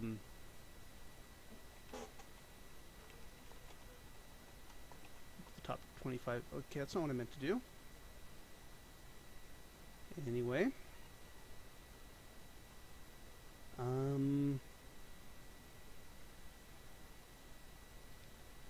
inverse complex, forward complex, fast Fourier transform.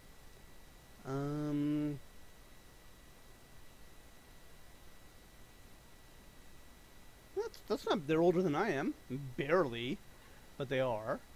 I hope they're in good shape. I hope they're in better shape than I am.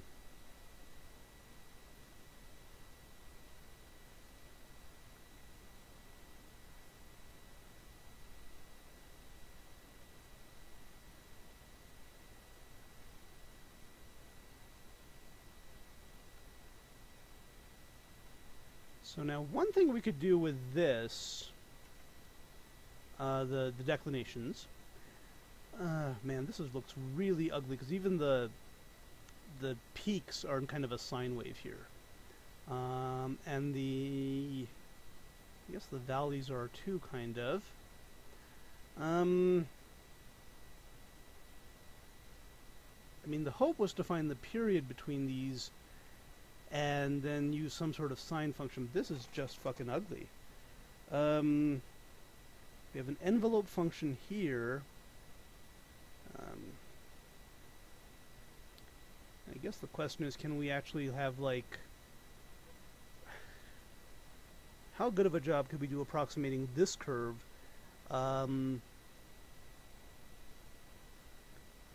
using, I guess we could use linear fit to do this. Not the whole thing. Well, actually, let's see what happens. Let's do linear fitting. Ooh. Okay.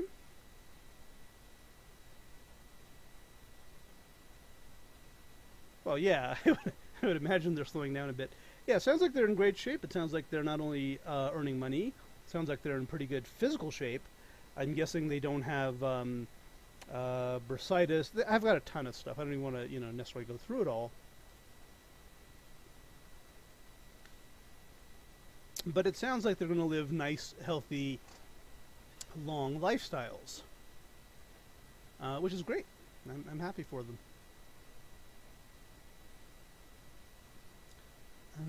Let's see.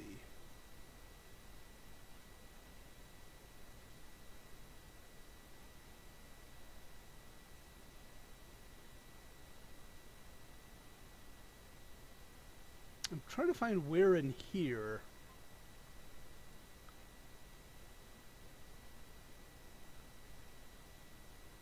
I did regression.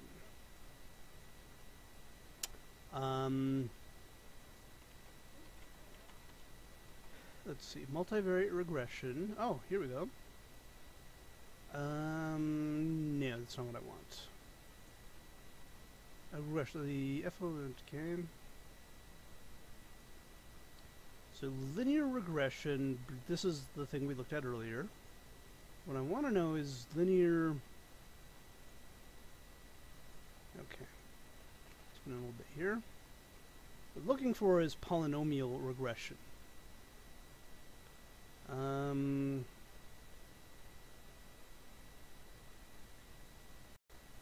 There we go. Oh yeah, this is what I was looking for. L squares estimates. Yeah. So let's take a look at this. I think this is what I ended up using. Yeah, there we go. So what we want here, so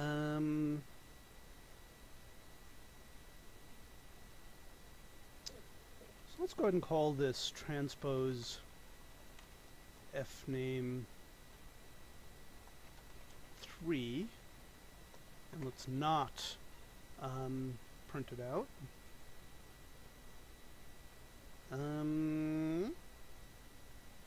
Oh no, sorry, F name I probably should have actually closed. In fact, let me do that.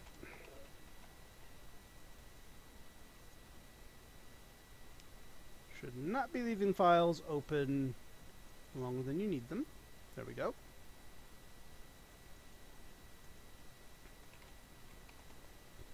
Okay.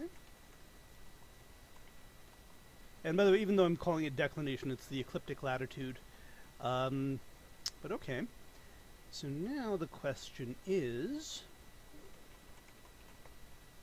how linear, what did I call it? L squares estimates. And I think it requires an array of 2 variables. You can't just give it a D to D must be a matrix. Okay, so yeah, this does have to be a matrix, and there's a real easy way to turn something into a matrix. Okay, so what we need to do is we need to add an index, because we want okay.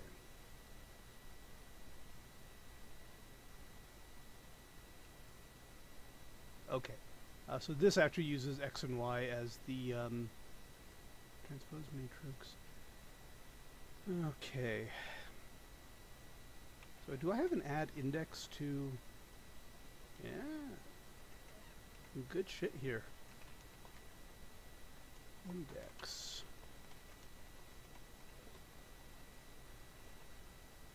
So this should give us a nice little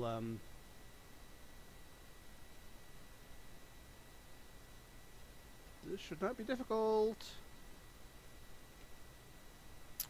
This should give us a the same list as before, but it'll have indexes in front of it, which will be useful. Yeah, there we go. And now, question, is this a matrix? No. But that we can fix by doing, let's see, something really stupid like, oh, can we just make this a matrix? Can we just, if I put the word matrix in front of it, is it now a matrix? Okay.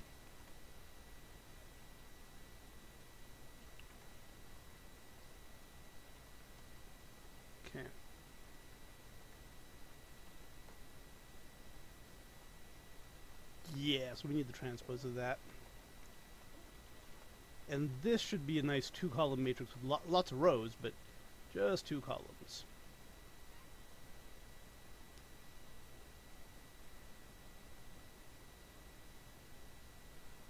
Ah, I see. I've heard of the dining philosopher's problem, so I think this is. I see where this is going. Waits for him with the signal. I get the feeling I'm going to see something about child dies or something, the child dies signal. But keep going, keep going. I'm trying to estimate your joke. Let's see. So, I think you can actually do the matrix. You can do the transpose. You can do the matrix after the transpose, but let's go ahead and not do that.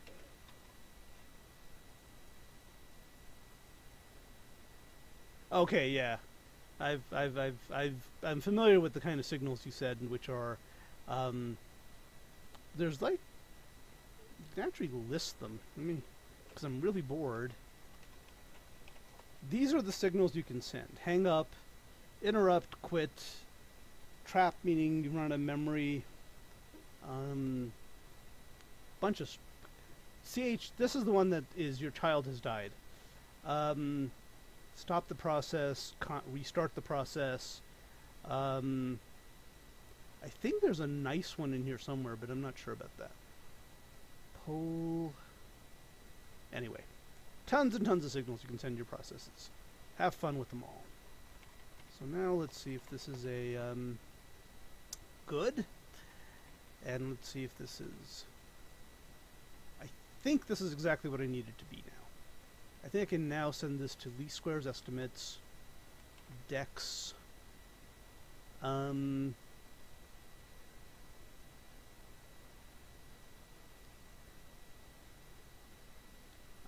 x is going to be the first one, y, and for right now we can just say, this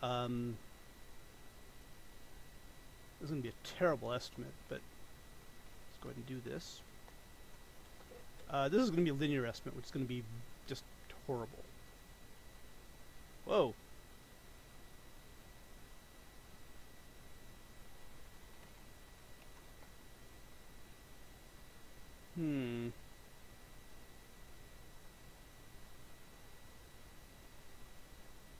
Did I want to do a flatten one on that?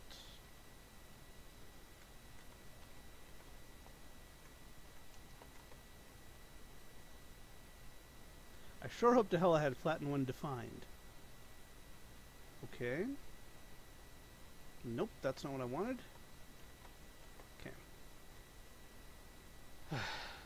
Kill minus L. Very good. Yes, you got it. Actually, you might have been telling me that, and I might have typed it in, pretending that I already knew it or something. I mean, I knew it already, but I didn't see you put it in there. Okay. So I am going to go ahead and skip Pomodoro this time because we have a guest in the chat. Let's see.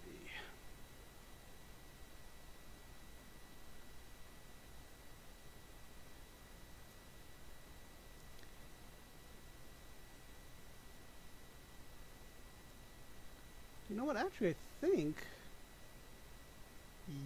Yes, I think what I just did here can't... Oh, God.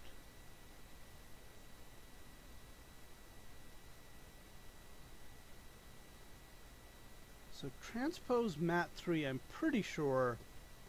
Let's actually do this one step at a time now.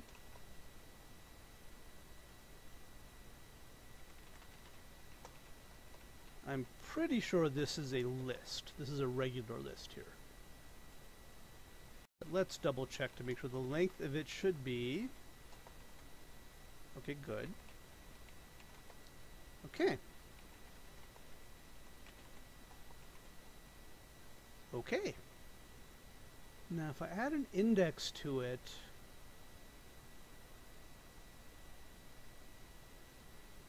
and then put a matrix in front of that... Alright, well, let's do that.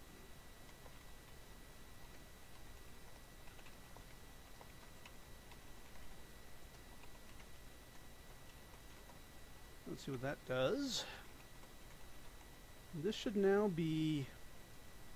Oh, fuck, I didn't mean to put a semicolon there.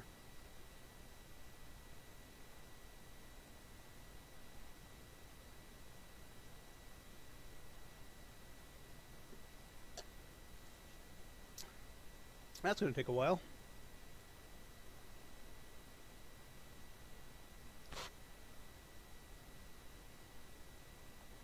try that again. And yes, I could use a smaller example for testing. I'm just not going to do that.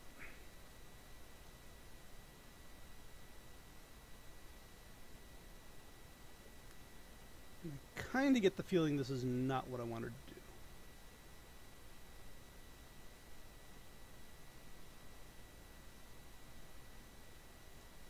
So this result here should still have the same length, but I might have buried it too deep.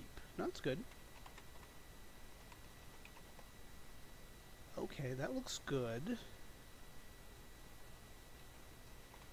I don't know if this is going to work. Nope, it's not.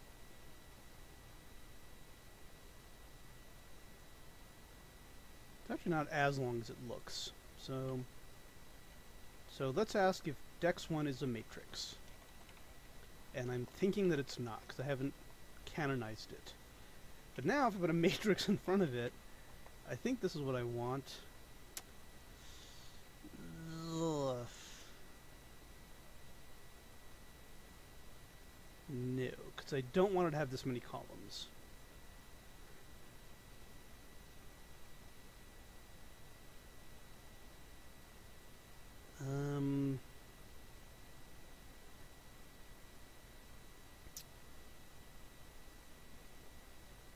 Yeah, this is not what I want. So we'll just go ahead and call something an index.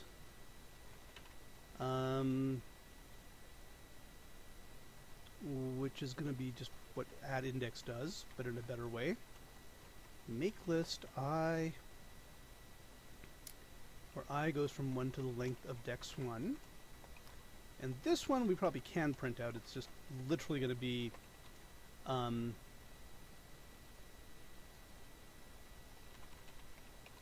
the numbers 1 through the length. Okay, so now what we actually want to do here is I think we need to do them like, yeah, index and then dex 0. And I guess we need a transpose in front of that. So I think this is going to do what we want.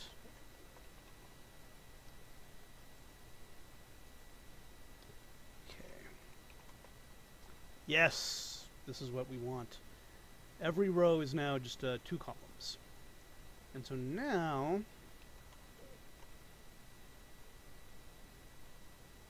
I'm going to go ahead and BC git this before I forget.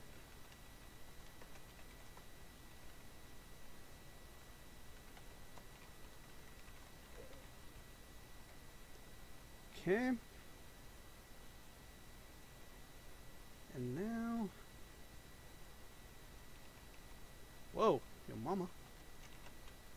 Okay. So this will give me a best linear approximation to the function, which is going to be terrible, so I'm not even going to. This isn't anywhere near close. Dun, da, da, da. It's a big list.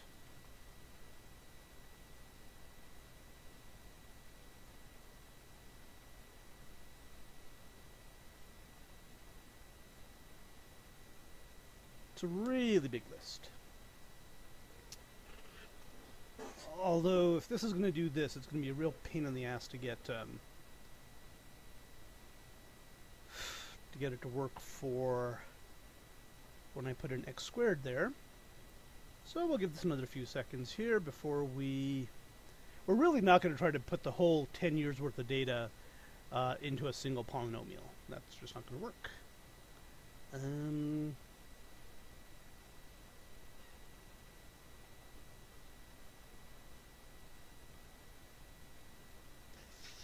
Yeah, I mean, yeah. Software isn't as math heavy as math itself, but it does require a lot of math skills, I would say. Just basically the kind of thinking that math involves. And this is not going to work. So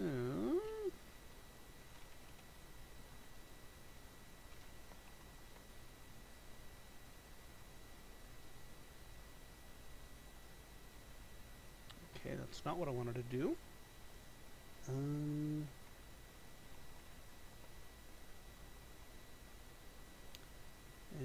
let's see if we can find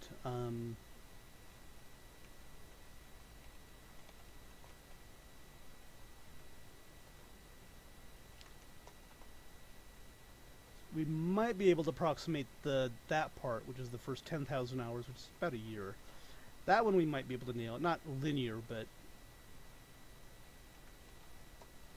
now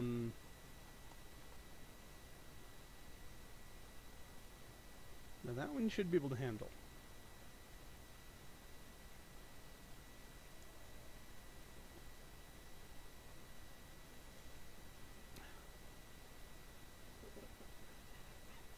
So either I've done this wrong, or this thing is being really, really, really slow.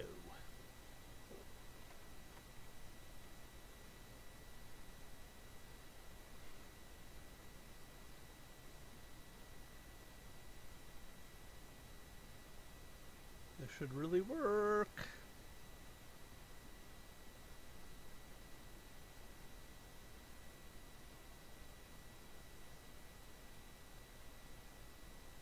Yeah, which is not great, because, I mean, there are times when brute force is the way to go, but there are also times when elegant coding is nice and faster and more efficient and stuff. But, you know, hey, if it works out for you, I think you're going to pass this test, so you'll be good to go. Okay, why is this not working? Okay, so it did work there. Oh. Hang on 1 second. Now these are decimal numbers.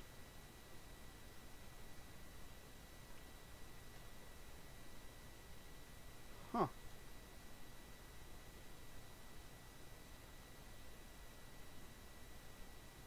I'm not crazy about the speed at which this is going. And this should run pretty quickly. Alright, let me see if I can speed it. This might come in really... Okay, no. It's going to do it again.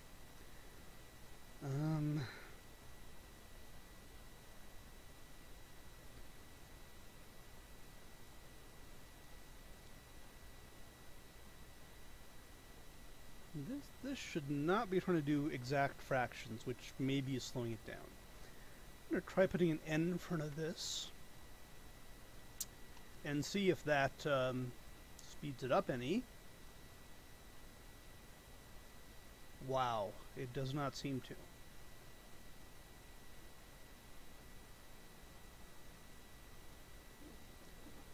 Is it just taking longer now? What the freaking hell? Yep, same answer. Didn't go any faster. Well, we can do an n on the whole thing. That doesn't help us, though. That's the issue. The efficiency there is both in terms of being able to write code faster and writing code that is faster, both of which are good. But there are times you do need to do brute force, and sometimes, you know, I'll spend hours trying to find a shortcut to something that doesn't really need a shortcut. That it would have been quicker just to do it the hard way.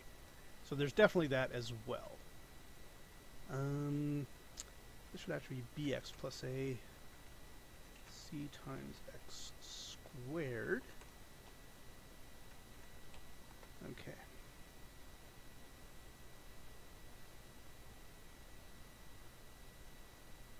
Yeah. This is not cool.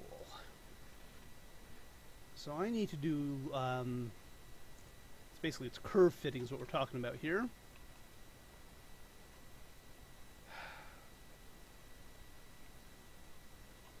Interpolation, which we did look at earlier, but didn't really find anything useful.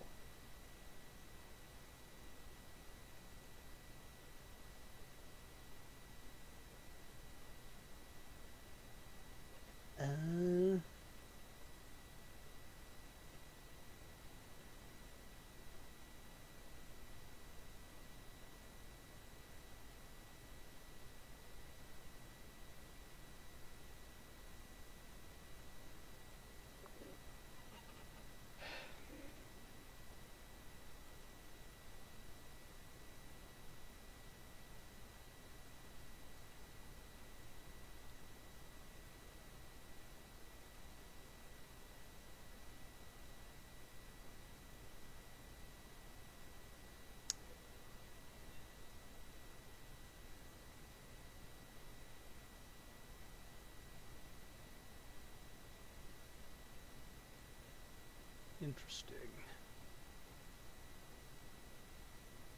So I seriously doubt we can get a Lagrange on this. I mean, even this is going to be very ugly. Yeah.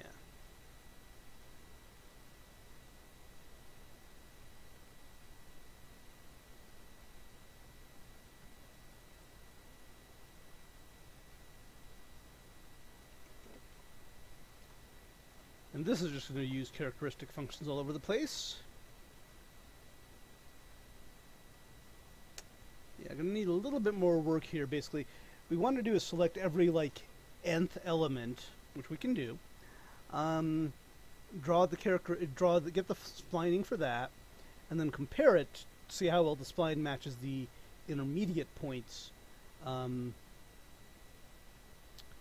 that we didn't compute the spline for.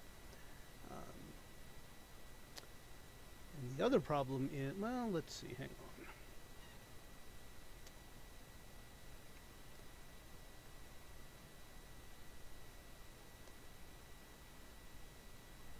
Characteristic function, linear interpolation, which is not bad, but it's not the ideal. C-spline, which is probably the closest thing we're going to get to a good fit. But can we do C-spline at a higher interval with, like, in sort of cubic spline? Can we do better than cubic spline?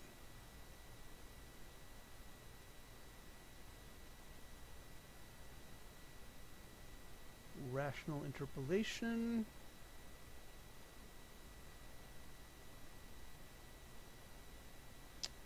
Alright, let's try that.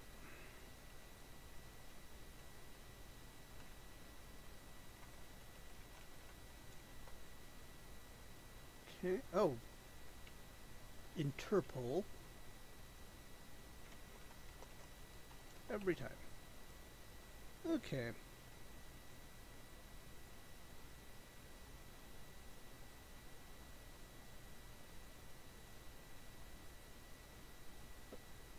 Kind of curious what that looks like.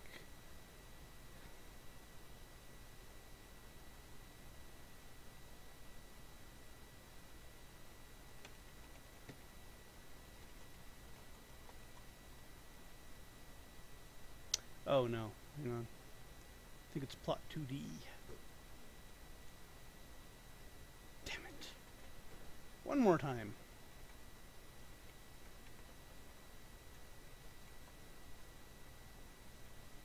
Huh.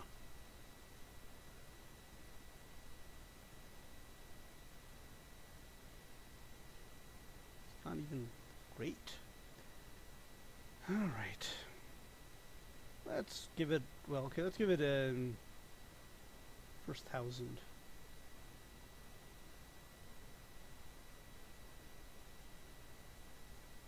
First 100?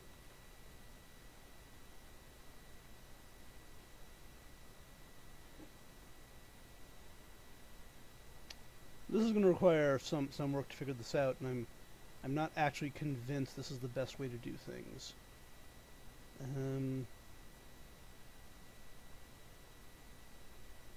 Holy crap. Really?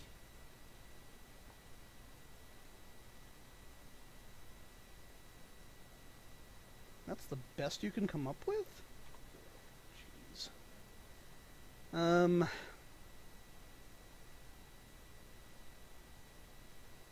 kind of surprised I can't do... I guess Lagrange is technically higher level interpolation. So what does Lagrange give me? Rational interpolation,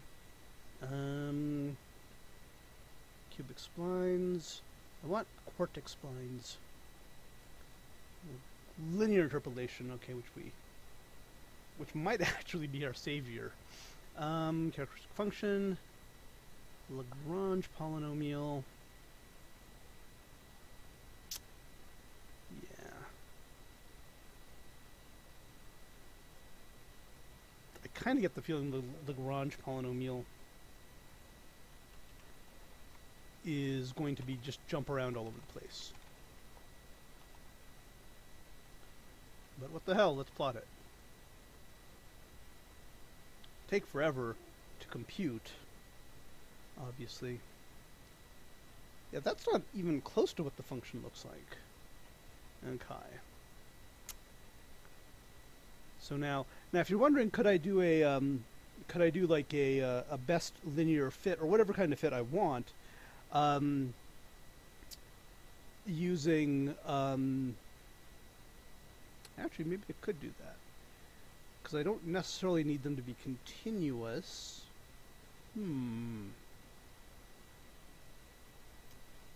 Okay. So let's do that. So here we're trying to get it for the whole thing, which is excessive. But what if we just wanted it the linear for the first 100, let's call it first 1,000 elements. And that should be pretty quick. Okay. Okay.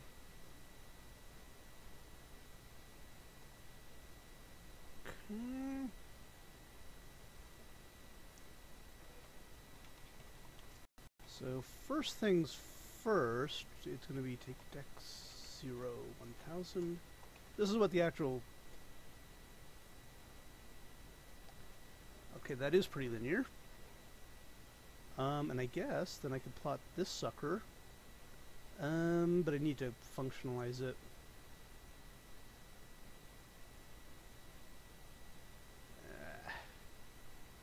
Alright, hang on. This is not how we're going to do it in general. It's going to be way too fucking ugly. But for right now, until I get this figured out, and then we could say x goes from, what was it, 1 to 1,000? Or plot 2D is what I meant, of course. And so now we can look at this, compare it to...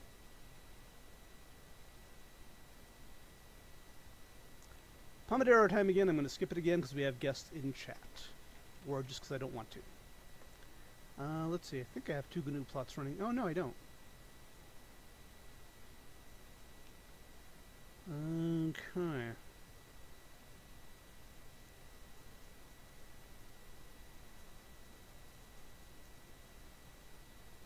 I mean, that looked like a pretty good fit, but I think the problem is list plot's going to actually override this. Yeah. So I basically need to print the residuals. I need to print, yeah. So what I need to do here is I need to make a list of this. Well, that actually should do it. Oh.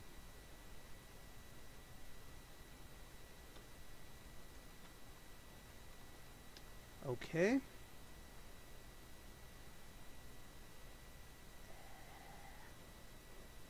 Now, can I? No, I think I better do this the correct way. Okay.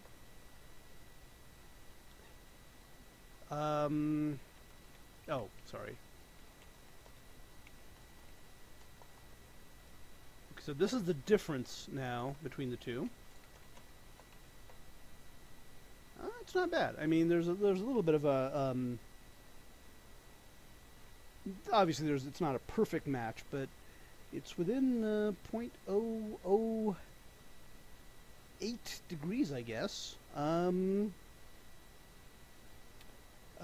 Which is, well, let's see what it is. 8 over 1,000 times 60. That should be. That's actually not bad. That's 28 seconds of arc. So now, the question comes, can I,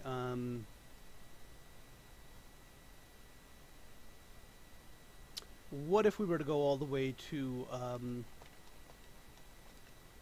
a square plot?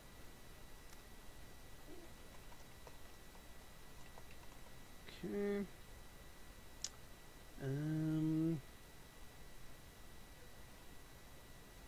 So I guess we're going to go back to make list. There we go. We're not even going to bother to...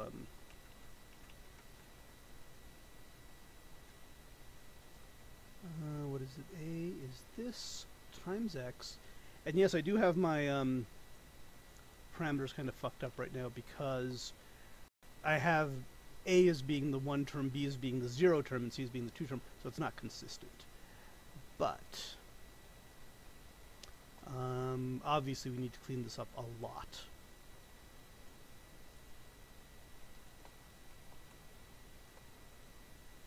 Okay, and now we're down to 8/10,000ths of a degree. Notice that we're actually 1 decimal point lower.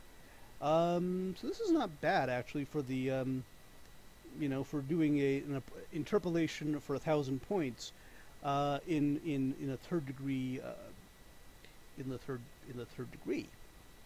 So now what we need. Let's see what we do need.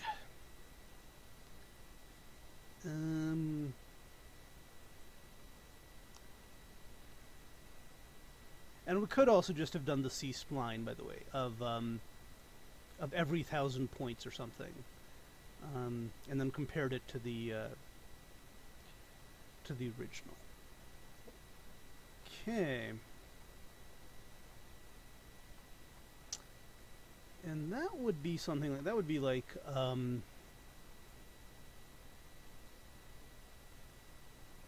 see.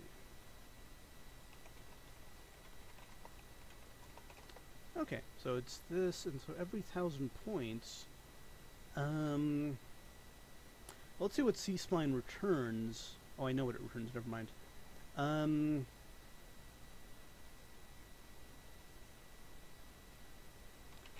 So if this works the way I think it does, every n, I think is what I want.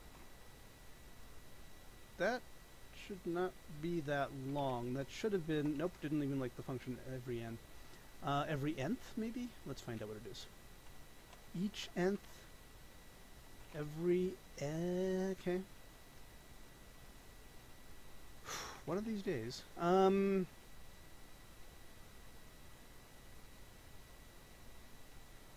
Let's see if the word every is even in here. Every iteration. Ooh.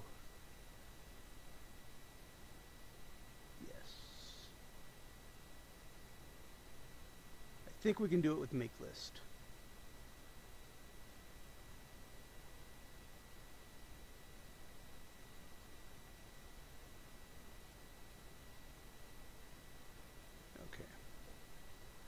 So what we want here, for example, would be,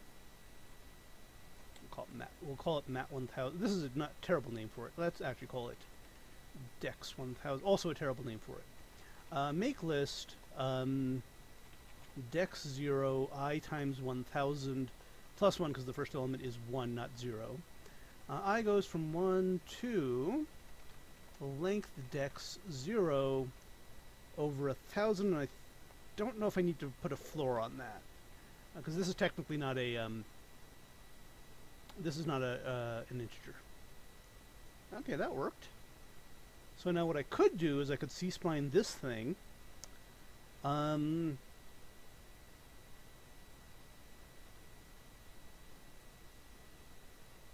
be careful here. So I could C-spline this thing. That's not the problem. And then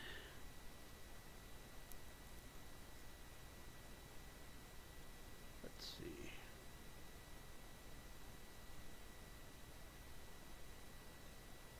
Yeah, okay, I can do that. I can C-spline this.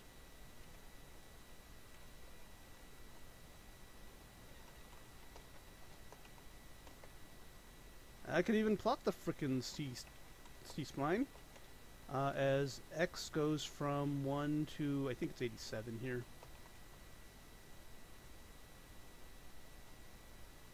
Damn! That looks really good, actually. Okay.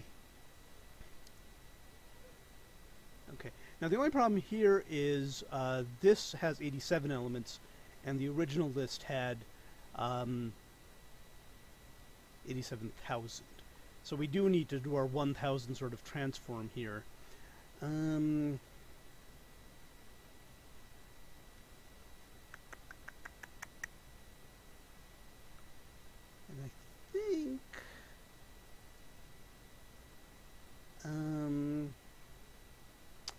can do it like this. F of x is equal to C-spline of dex 1000.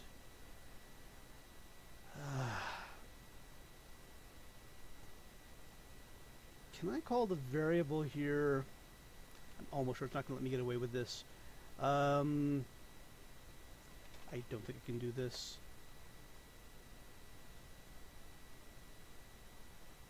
That's weird. Okay.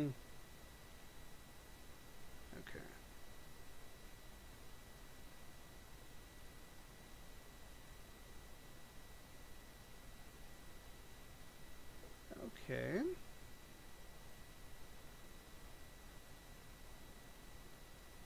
Okay, let's do this. Whoa.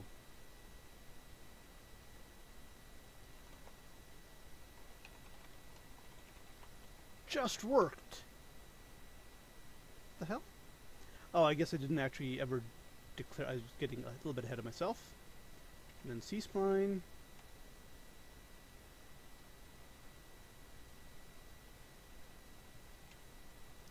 Okay, what the hell did I just do?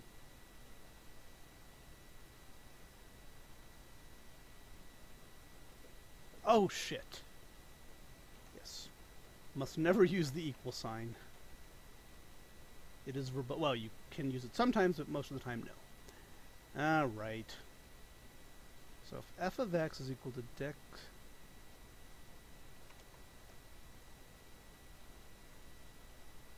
Really? Why can't I do that?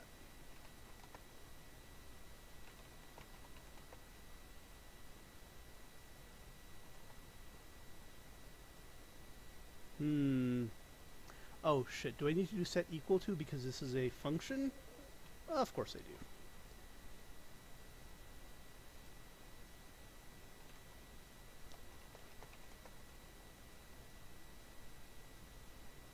Really?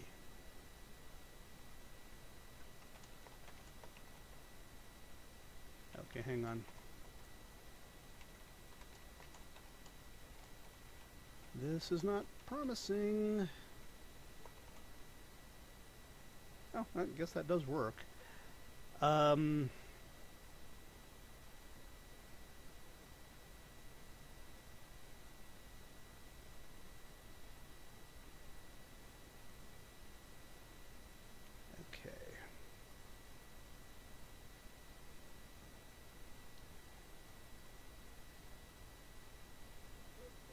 So what we kind of really want is this.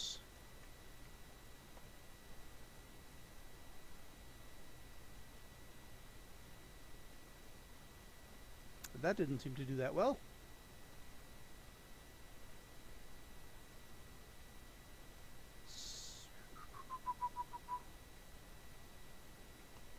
So f of 85 is... I don't know if that's going to work, though. Fucking hell! Is it evaluate?